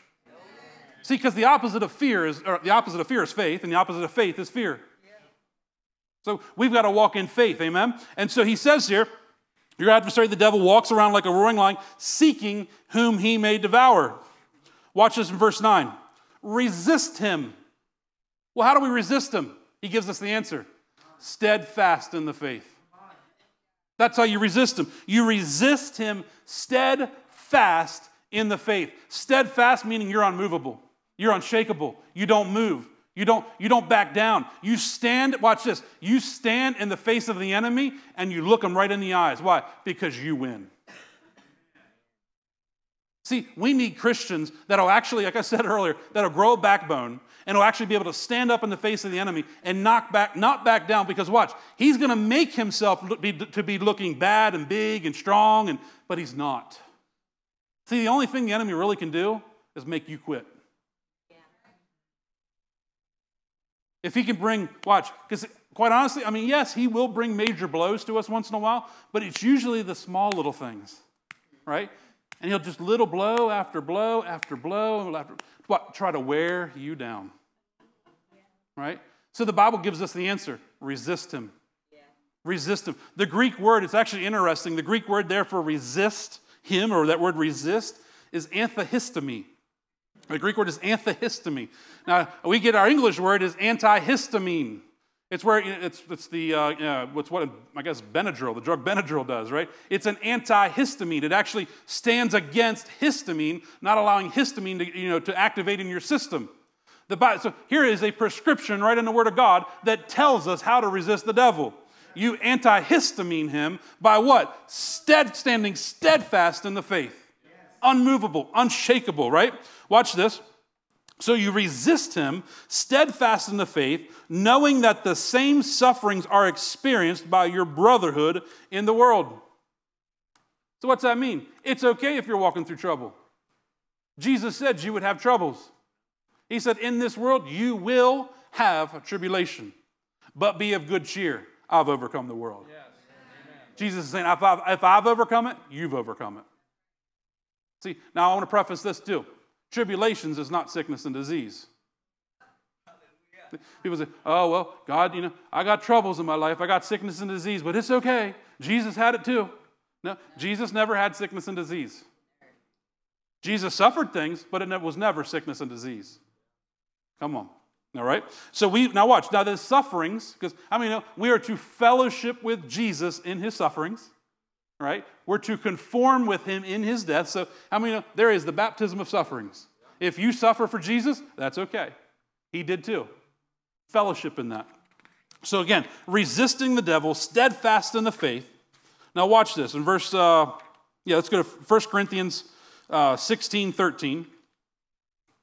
1 Corinthians 16:13. This verse says this: watch, stand fast in the faith, be brave, be strong. Now read that verse one more time. Watch, stand fast in the faith, be brave, be strong. Now it's an interesting scripture. That word watch there in the Greek, the definition that word gives us in the Greek is to give strict attention to. That means, you know what that means? That means you're laser focused. That means you drive out every other distraction. Come on. There's a lot of distractions out there. There's a lot of things that are trying to get your attention. I do have it on me. These things right here. This is a distraction. Facebook is a distraction. YouTube is a distraction. Now, am I saying we can't use those things for the kingdom and for good? I'm not saying we can't do that, but most times people... Okay, let me ask you this question. When's the last time this paid your bill? When's the last time this healed you? Come on, right? Why do you spend so much time with it then? See what I'm saying? See, there are distractions that we need to get rid of in our lives. Yes. I think David Wilkerson used to say this. He said, which houses belong to the devil. He says, just look for the horns on top of the roof. It was the TV antennas. That's what he used to say, right? Now here's the thing. The devil's gotten sneaky. He don't need antennas anymore. Now he can pipe it into your house, and he can even do it without wires. Right? There's many distractions out there. See, what you put your focus on, you will become. See, this is what, when Paul says this here in verse 13, when he says watch, he's saying you pay attention. Jesus said, listen, take heed to what you hear. Why? Because you've got ear gates, you've got eye gates, right? What you allow in is what's going to come out of you. Why? Because out of the abundance of the heart, the mouth speaks. Yes. What you allow in affects you. So be watchful of what you watch. Be watchful of what you hear. Be watchful of what you read. Watch. Stay focused. But honestly, get consumed with this. Yes. Because if you're not consumed with this, then you're consumed with something else. You've got to be so consumed with this word that it's what you become. Yes. You live, breathe, eat it. It's what you think about. It's what you meditate on. It's what you study. It's what you do. Because we can't just be hearers of the word. We've got to be doers. Yes. So we've got to watch. Right. Watch this. He said watch, but he also says stand fast in the faith. Again, that kind of talks about being steadfast in the faith when we resist them. Another one, stand fast in the faith. What do? That means you're unmovable. That means you're not backing down. That means, you know what that means? See, when children get off the playground and they get on the battleground, it's going to require grit. Do you hear me this morning? It's going to require grit. That means you're going to have to get on the battleground and you're going to have to stay steadfast. Now, here's the thing I want to tell you. It's like, should we be worried about the enemy? Not really, but yes. No, you shouldn't be worried about the enemy. But here's the thing. The enemy isn't going to take it laying down. You hear what I'm saying? If you're in the trenches and you're firing at the enemy's going to fire back. But here's the thing you have to understand. We have protection. Yes. Well, we're going to get to that in a minute. We're going to look at some scriptures. We have protection. But here's the thing. We've got to get on the battleground. We've got to get off the playground. See, the playground produces children. The playground produces baby. But the battleground requires you to stand fast. It requires you to dig in. It requires you to always be moving forward. Now watch this next word. He says, be brave. Watch. You can't run around in fear and be brave. You can't be worried about tomorrow. Jesus said, take no thought for tomorrow. See, tomorrow's got enough issues of its own, and today's got enough issues of its own. Tomorrow will have its own worries, its own cares, its own things, right? Just take care of today. So if no thought to tomorrow, so what do? You be brave. That word be brave in the Greek, it's interesting. It says to act manly. You ladies, start acting manly. No, it says act manly. Watch. Act manly with wisdom and courage. See, sons of God walk in courage. They don't walk in fear.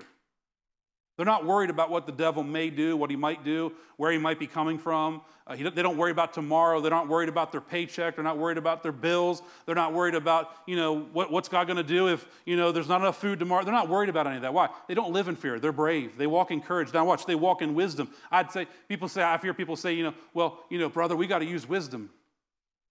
My next question to people that say that is, what wisdom? Oh, we got to use wisdom. Let's go back to 2020 when things went downhill, right? People say, well, brother, you got to use wisdom. My next question would be, what wisdom? Because there's the wisdom of man, and then there's the wisdom of God. Right. And the wisdom of God is completely different than the wisdom of man. The wisdom of God doesn't say mask up, protect yourself, run around, try to get enough food, buy enough toilet paper. That's not the wisdom of God. See, that's the wisdom of man. The wisdom of God says, my Father takes care of every one of my needs. So therefore, I can be brave, I can be strong, I can be courageous. Therefore, I can stand steadfast right in the face of the devil and not back down. Why? Because he's got my six. See, God's always got your back. That's why you never got to look back. And you're never called to go back. You're always called to move forward. He says, be brave. Now watch this last one. Be strong. How many know God wants you strong? He's like, oh, not me. I want to be weak. No, he wants you strong. Right? He tells it over and over and over again in his word. He talks about being strong, being steadfast in the faith, standing in the face of the devil, being strong, being strengthened in him. All this stuff about being strong. God wants us to be strong. So what's this mean? If we're to watch, if we're to stand fast in the faith, if we're to be brave, if we're to be strong, what do? There's no sleeping, there's no laziness, and there's no slacking. See, on the playground, there's laziness, there's sleeping, and there's slacking. See, when you're on the playground, you're not concerned about what the devil. Well, you are concerned. I mean, in the sense of you're not watchful. You're not vigilant. You're not paying attention. When you're on the playground, you're just a child, and the enemy can eat your lunch every day. See, when you're on the battleground, you become a soldier. It causes you to rise up. It causes you to arm up. It causes you to suit up. It causes you to stand strong, stand tall. It causes you to stand with pride. Why? Because you serve your Father God and you're in his military. Yes. So no sleeping, no laziness, no slacking. What's that mean? Laser focus, active faith, and always moving forward. Yes. See, this is what sons of God should be doing. They should have laser focus on the things of God. The things of God should be what we desire. The things of God should be what we're going after. Making sure people are being set free, healed, saved, delivered, fed, clothed. I mean, these are the things that we are told and commanded to do. We should have laser focus upon his word, and we should have laser focus upon fulfilling his word. Amen? 2 Timothy chapter 2, verse 1. Paul says to Timothy, he says, you therefore, my son, be strong in the grace that is in Christ Jesus. Again, what does he say? Be strong. Again, Christians, sons of God, should be strong. He says, now watch this. He says, be strong in the grace. I mean, everything we now do is by grace. Talk about that for a minute, because I feel like the Holy Spirit needs to bring that out. We don't do things by work. We don't do things by our own power. Everything we do is by the grace of God. Now, there's a couple meanings to grace. It's an interesting word when you study the word grace. It's the Greek word charis, which literally means unmerited favor from God, right? But there's a really neat definition within the Thayers. Thayers is kind of like taking a magnifying glass and looking at the Strongs and getting a deeper understanding. The Thayers would say this, that grace is the divine inspiration of God upon the heart with the outward reflection of God in the life. I'll say that one more time if you're writing that down, if you want to get that. Grace is the divine inspiration of God upon my heart with the outward reflection. In other words, people should see God in us. The outward reflection of God in my life. That's grace. So Paul tells his spiritual son Timothy, be strong in the grace. What's that mean? Understand what grace has done for you.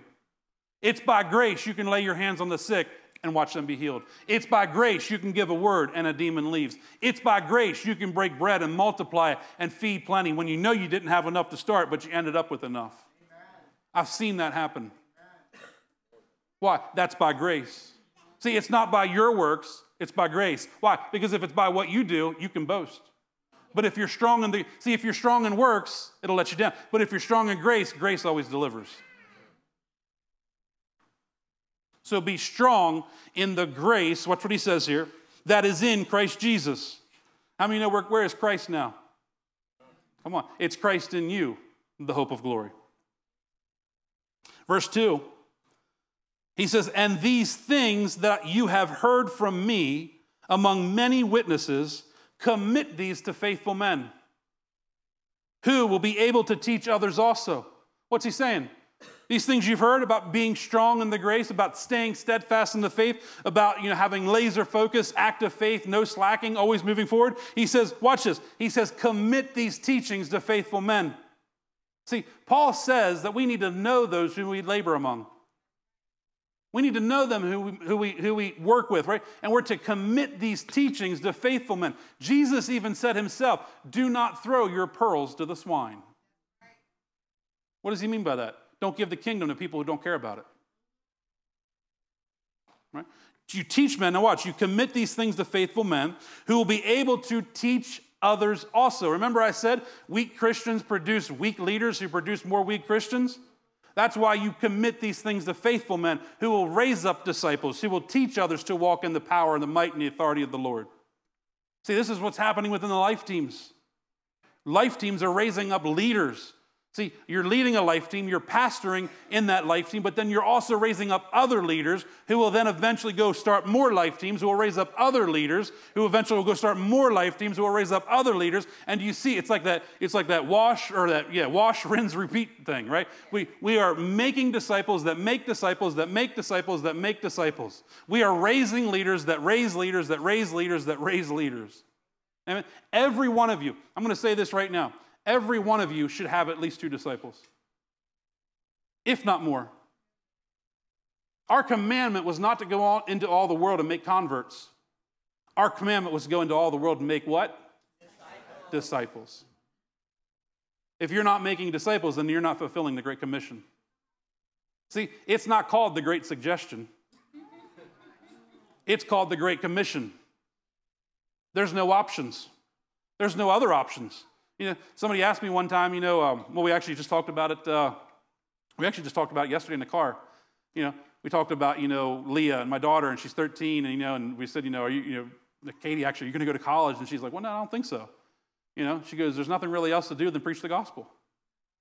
See, that's why I'm raising my child. I'm raising my child to teach her that there's nothing else in this world to do than preach the gospel. And quite honestly, if she wants to go do something else, she'll pay for it. Because I'm going to raise her in the ways of the Lord. I'm going to teach her what's important in life. Because here's the reality. If we would all get a hold of this and we would all preach the gospel and we would all make disciples, we'd get this thing wrapped up a lot quicker. But yet we think that, that discipling thing or that mentoring thing or that leadership thing, it's just for the super elite Christians. It's just for the special people. No, it's for each and every one of us. You are in the army of the Lord. He says here, He says, and these things you've heard from me among many witnesses, commit these things to faithful men who will be able to teach others also. What are you teaching them? You're teaching them how to fight and be strong. You therefore, verse 3, you therefore must endure hardship as a good soldier of Jesus Christ. Do you notice that? No, most people don't like that scripture. What does James say? Count it all joy, brethren, when you fall into various trials and tribulations. Why? Because these things produce things within you. They produce character.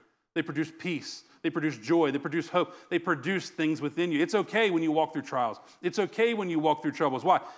Why? Because it's going to happen. And it produces amazing things in us. Now watch this. He says, you therefore must endure hardship as a good soldier of Jesus Christ. Verse 4, no one, everybody say no one. No one engaged in warfare entangles himself with the affairs of life. See, the playground becomes an entanglement. You get entangled in the swings and the other playground equipment. What happens is that when you get on the playground, you get appeased and pleased by the things around you. Well, I'm just content just sitting here. I'm just content swinging on this swing. I'm just content coming to church. My job is to make you uncontent. My job is to destroy every rock you hide behind. Why? Because if I can destroy every rock you hide behind, you have no excuses. Quiet in here. See, there are no excuses as to why you can't fulfill the Great Commission. I've heard people, even in my own church, say, well, that's just not my calling. Then what is your calling? Because I don't see any other calling in the Word of God. Well, I'll do this, I'll lead worship, but I just, street ministry and outreach, that's just not my thing. Then what is your thing? Guys are quiet. Amen. What is your thing then? Why? Because there is no other thing than to go out and preach the gospel and heal the sick, cast out demons, raise the dead, cleanse the leper. What is your thing then? See, you have to understand, beloved, there's no workshops in heaven. When you get to heaven, there's not going to be anything to do up there other than worship Him and just be in peace and joy all the time. There's no workshop. You're not going to give a list of to-do things in heaven. I said this too in my church a couple weeks ago. I said, you know what? In the kingdom, there's no job fairs. You ever been to a job fair and you get to walk around and look at this table, look at this business, and look what they got to offer. Oh, look what they got to, oh man, oh, the benefits are good there. And you don't get to choose what you want to do in the kingdom. You're given a mandate, you're given a mission, you're told to go into all the world and preach the gospel. You're commanded to do these things. And if you don't, quite honestly, you're being disobedient. So no one, watch what this says, verse 4, no one engaged in warfare entangles himself, watch this, in the affairs of life. And quite honestly, Jesus will not share His kingdom with your entanglements. He won't. He needs you free from this world. Paul says, I'm dead to the world and the world dead to me. See, we've got to live that way, where I don't desire anything in the world. No, I love the world in the sense of I want to, Jesus gave because He, John 3:16, for God so loved the world that He gave His only begotten Son. Now, we need to love the world in the sense of love the people, try to rescue the people, try to get people out of the world and into the kingdom, but I don't love the things that the world loves. I'm not going to be entangled with the things that the world is entangled with. I'm not going to be tied down. I'm not going to be weighted down. I'm going to let loose those things so I can run the race and finish well. Yes, amen. See, the problem is we get ourselves so weighted down with things. You show me your bank account, and I'll show you where your priorities are. Right? Well, my children, they got soccer games, they got basketball games, they got this game, they got this, they got to go to this, they got to go karate, they got to, okay. Are you raising them in the ways of the Lord, or are you teaching them to love the things the world loves? We'll get them involved in so many things where our priorities get so out of line, it'll be chasing after everything the world chases after, and we'll end up looking no different than the world looks. Yes, amen. And yet we want to say, oh, we're Christians. What makes you a Christian? Told you I was going to preach truth this morning. Yeah. Y'all good with this, right? Yeah. Glad I mean, I don't really care if you're not good with it. That's okay too. You know, I'm not going to change my message. I'm not going to water it down. If you don't like it, sorry. Sorry, but not sorry. Now watch this. So you are not to be entangled with the affairs of this life. Watch this. Now, so no soldier, now let me read this back up. No one engaged in warfare entangles himself with the affairs of this life, that he may please him who enlisted him as a soldier. You are enlisted in the army of God. Yes. How many know there is no army that's going to put up with a soldier who doesn't fight? Yeah. Guess what? You're going to be dishonorably discharged. The Lord is a man of war. Yes. The Lord is our general. Yes. And we fight for the kingdom. Amen. There's no other option. You've been enlisted. Now watch this. Our job is to please him. I mean, the Bible says in Hebrews chapter 11, verse 6, without faith, it's impossible to please God. What are we fighting? We're fighting the good fight of faith. We're fighting that good fight of faith. And listen, verse 5. And also, if anyone competes in athletics or masteries, I think the King James says, he is not crowned unless he competes according to the rules. Now that word, it's interesting, that Greek word for athletics there, actually it means war or sport. See, we think athletics and we think it's for sport, but actually that word actually does lend the condemnation or the idea that it actually means war, right? So if you're going to compete in war, right, because how many know, even though it's a war, there's competition. Why? Because one's going to be the loser and one's going to be the winner. Yes. Right? And so if you're going to compete in war, whether it's war or sport, you're not crowned or you don't have victory unless you compete according to the rules. Well, quite honestly, we have our rules of engagement. It's right here. Yes. People say, well, I need to hear from God. It's right here. I need a special leading. It's right here. You don't need, your leading is in the Word of God. Your leading is right here in this word. You don't need a special leading. You don't need a rhema word. You've got a word right here. Everybody wants to go to the next conference, the next prophet. Oh, I need to get the word. I need to get a new word. I need to get a new word. How about you read the word you've been given? Thank you. Amen. There are so many promises and words in here, but yet people will leave this thing on their table. They won't open it, and then they wonder why they're starving. This is good. I know it is. Because it's the Word of God. Now watch this. To be crowned, you've got to get in the game. Did you hear that? Yes. To be crowned victor, to win the war, to win the battle, you've got to get in the game. You can't win sitting there. There are nobody that's a bench warmer receives a trophy. I was the ultimate bench warmer. I was the ultimate pew sitter. I was the ultimate chair sitter. No. The ones that are going to be rewarded based off of what they did for the Lord. Yes, amen. Finally, brethren, Ephesians chapter 6. Ephesians chapter 6, verse 10. Paul says this, finally, my brethren, be strong in the Lord and in the power of his might. Put on the whole armor of God, that you may be able to stand against the wiles of the devil. Yeah. Now watch this. You're not wearing the armor God gave you. You're wearing God's armor. It's not some other mediocre, half-powered armor. You have the armor of God. And how many know God's armor never gets any chinks in it?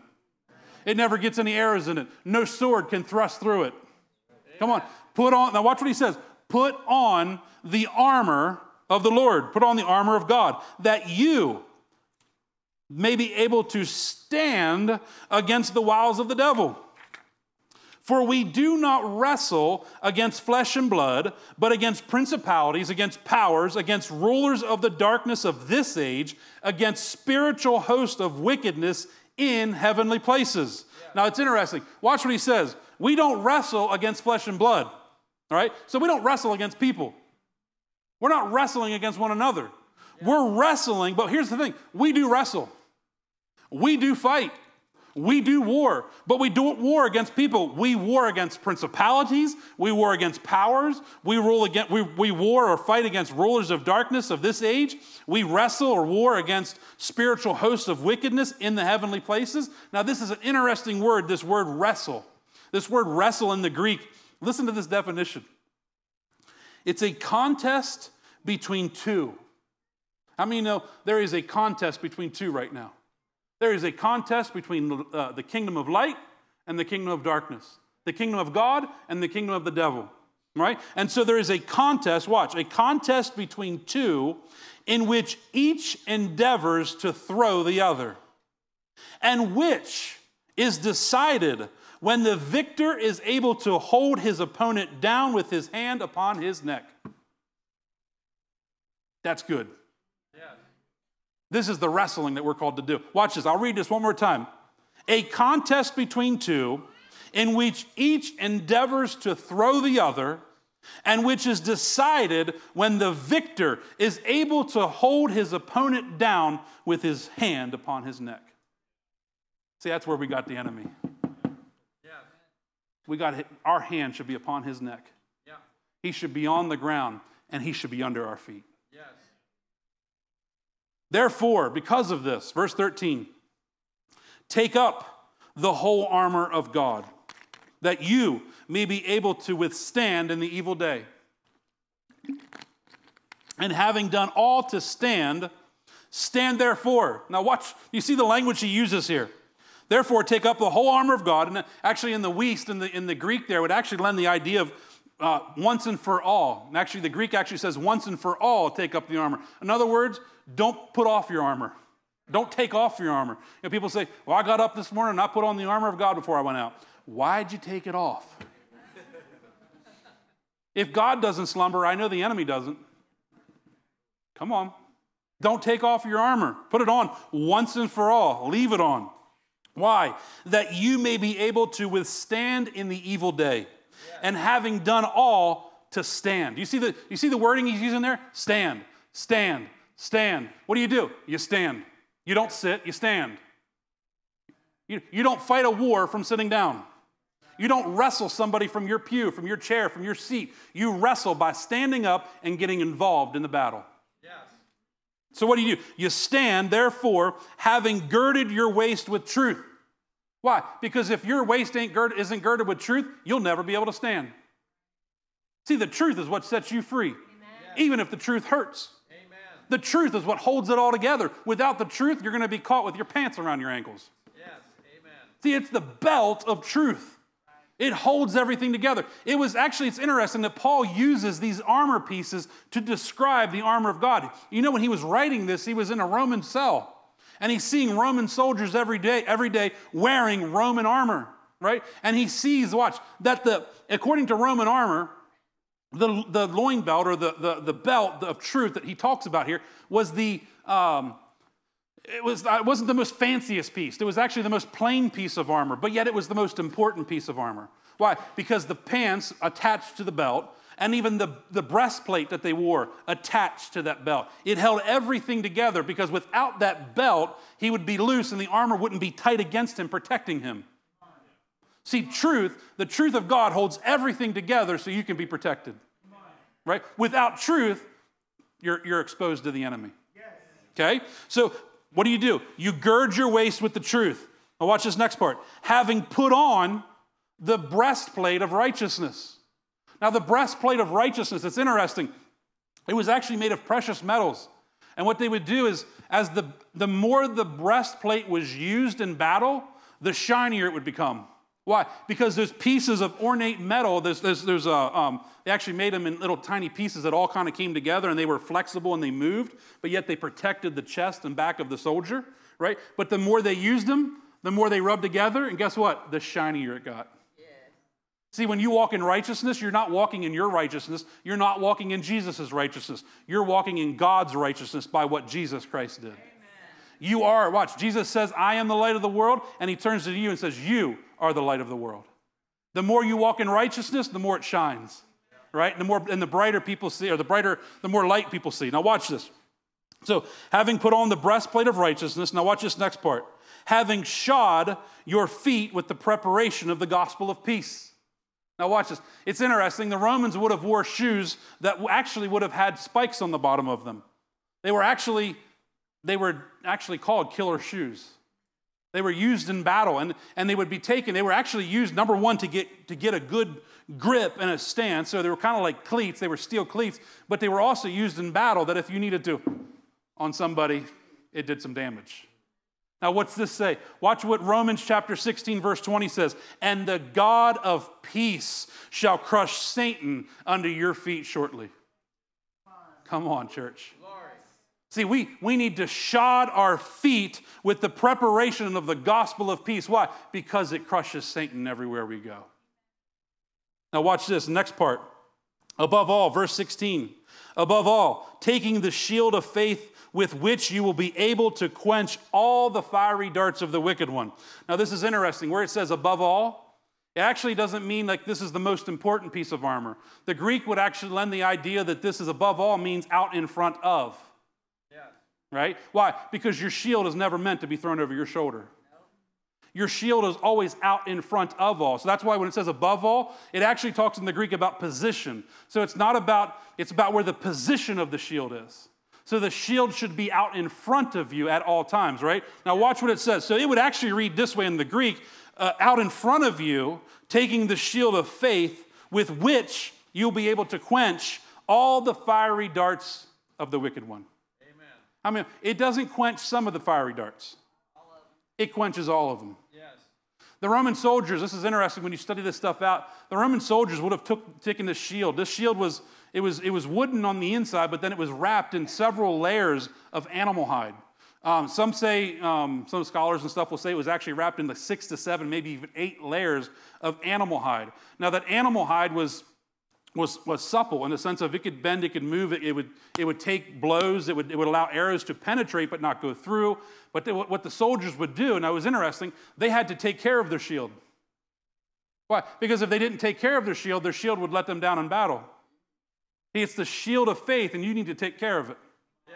See, they would actually take, and it's interesting, the soldiers would take oil, and they would actually rub oil into that hide, that leather hide, right? And they would work the oil into the hide, into that shield. Why? So that the shield would stay supple and soft, because if it didn't, it would get brittle, and next time it took a blow from a sword, it would crack and break.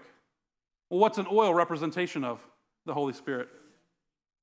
Right? The Holy Spirit works into your faith, and you work the faith by the Holy Spirit. Right? And then here's the other thing to do. If they knew, now watch this. This is interesting. This is really cool. If the soldiers knew that they were going to battle in the morning, you know what they would do with that shield? They would soak it in water.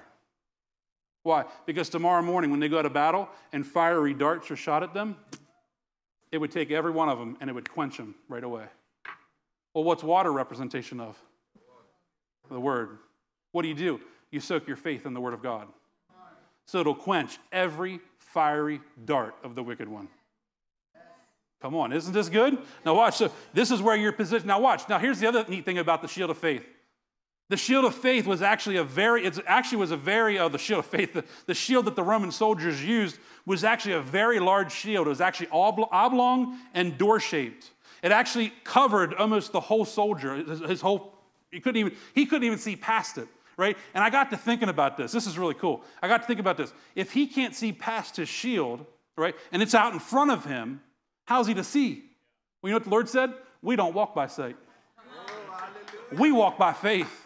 I don't need to see what's in front of me. I don't need to see what's going on around me. All I know is this is what I believe and this is what I shall have. Come on. How many know you will have what you believe for? Amen. And your faith will deliver every time. Yes. Why? Because faith works. Amen. Faith doesn't sit. Faith works. Come on. Now watch. So that we walk by faith and not by sight. Our shield is out in front of us. Now watch this next part. He says here, and take the helmet of salvation. This is good. The helmet of the Roman soldier was the most ornate piece of his armor. It was very decorated. It was very colorful. A lot of them would either have the red horsehair, or some of them would actually have horsehair that would come up off and drape down the back of the soldier. Each one was a little bit different. They all pretty much had a standard look, but I mean, they were different colors, different designs, different ornate pieces. And it was probably one of the most artistic piece of the whole armor. Well, isn't it interesting that our salvation would be the most beautiful piece of the whole armor? And how many know, watch, he is to put the helmet of salvation on. What's it do? It protects your mind. See, the Lord has given you something to protect your mind, and it's salvation, right? It protects you from the enemy. Because how many know, the enemy, the number one battleground for the enemy is what? Why? Because if he can get in your mind, again, he's going to eat your lunch every day. That's why you got to renew your mind according to the Word of God, right? Don't be conformed to the world, but be transformed by the renewing of your mind. So in other words, you got to change the way you think. Because if you change the way you think, you'll change the way you act, you'll change the way you talk, and you'll even change the course of your life. Yes. And when the enemy comes along and tries to speak to you, you go, oh, nope, that's not a God thought. And then you go to 2 Corinthians chapter 10, you say, oh, I take every thought captive. So then you begin to take every thought captive that doesn't line up with the Word of God, and you begin to cast those things down. Yes. Why? Because if you allow them to become imaginations, imaginations become manifestations. Yes. So we've got to be careful what we imagine. Be careful what you meditate on. So watch this. He's given us the helmet of salvation. Now watch this next part. And the sword of the Spirit, which is the Word of God. Now this is a really cool one. The sword of the Spirit. The word sword there in the Greek is the word makira. Makira was actually a Greek sword, or a Roman sword. It wasn't. Now we think of the sword of the Spirit. We want to think, the Word of God is sharper than any double-edged sword. We want to think, okay, that's what we think about, right? We think about this major sword that I'm swinging back and forth, right? A makira wasn't a major, huge, big, long sword. It was actually a small dagger. It was actually, and a lot of them were curved, right? And they were used. Now watch this. They were used for close combat. They weren't used for combat at a distance. It was when the enemy was up in your face and it was almost a hand-to-hand combat kind of activity, you would take your makira and you would stab your opponent in the side. It's the Word of God that He's given us. It's our makira. It's the sword of the Spirit. It is what Jesus did when He was tempted of the devil. What did He fight the devil with? It is written. What do? And see, here's the neat thing about the makira. Now, I don't want to get kind of gruesome if there's any children here, but they would take that makira. That word makira, they said it would strike fear into the hearer when they said they were going to use a makira, right? Because what it would do, it would go into that person, and it would actually, when it was pulled back out, things would come out with it. So what do? We take the Word of God and we gut the enemy with it. Why? Because here's where you fight them with. It is written. It is written. Why? By His stripes I am healed. It is written that as He is, so am I in this world. Get some it is writtens and start fighting the enemy with it is written. Let me tell you, you throw some it is writtens at him, he'll stop coming around. He don't like the Word of God, and especially he don't like it when you know how to use the Word of God. Yes. Amen? So watch this. He continues on. We're going to wrap up here because I'm running out of time. He says here, actually, I am out of time, I think, but that's okay. We're almost done. So watch this. He says here, take the sword of the Spirit, which is the Word of God, praying always with all prayer and supplication in the Spirit, being watchful. Wow, there's that word again, watchful. Always watching, laser focus, attention given to the things of God, to the Word of God. Being watchful to this end with all perseverance and supplication for all the saints. Now notice, see, here's the thing. The armor also includes praying. See, we like to stop at the sword of the Spirit, but the armor says, watch this, praying always with all prayer. I mean, there's more than just one type of prayer. You can pray in your natural language. You can pray in heavenly language. You can pray with your maintenance tongues. You can pray with your warfare tongues, right? There's multiple avenues of praying. There's multiple ways of praying, right? So we need to watch it. We need to pray with all prayer and supplication in the Spirit, right? This is part of the armor, right? Watch, being watchful to this end with all perseverance. What's that mean? Be diligent about praying. Paul said, I pray in tongues more than you all. Right? Now, people say, well, how much did he pray in tongues? I don't know, but let's get a jump on him. Right? Let's start praying in tongues and see if we can beat him. right? Because honestly, when you pray in tongues, when you pray in the Spirit, what it does is you become sensitive to the Spirit. I like to call it your Holy Ghost vitamins. It's like taking your Holy Ghost vitamins for the day. You pray in the Spirit, and you say, how much should I be praying? I would say at least 30 minutes a day, at least. Notice I say at least. Honestly, you should be praying in the Spirit a lot, right? Because the more you pray in the Spirit, the more power, the more stuff you're going to see. It's just quite honestly, it works out that way. And I don't mean to sound weird, but it's almost like you put up your radar. You know, and it's like you got the Holy Spirit radar up, right? And it's just like you're seeing missiles coming in, you're seeing darts coming in, you're able to avoid them. Why? Because you're always in the Spirit. Hallelujah. Now watch this. And for me, verse 19. So Paul says, now he's saying, pray for me. Now watch. He's telling the church of Ephesus. He says, and pray for me. Watch.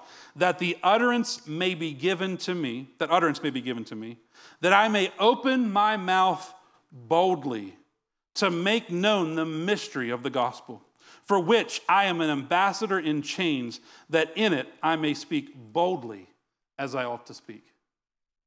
Beloved, we need to speak boldly. Yeah. We need to speak with authority. We need to speak with power. We've got to realize, I said this morning in our first service, but we got to realize that our words hold weight. Yeah. Our words have power. When we speak, things change. When we speak, things shift. We've got to speak what God would speak. We've got to boldly, watch this, we've got to boldly proclaim the word of the Lord. Yes. The righteous are as bold as lions. Amen. The Lord said this to me the other day. We were at we do a thing called POW Lunch where our life team goes and I think we cooked like 140 meals, 140 lunches for anybody in our community can come in and get a hot lunch. And it's just an amazing outreach opportunity. But we had our youth group was there. And they were helping. Some of our youth are homeschooled, so they were able to come and help make lunch and all this. And so after we make lunch for people, we get to go out and minister to people.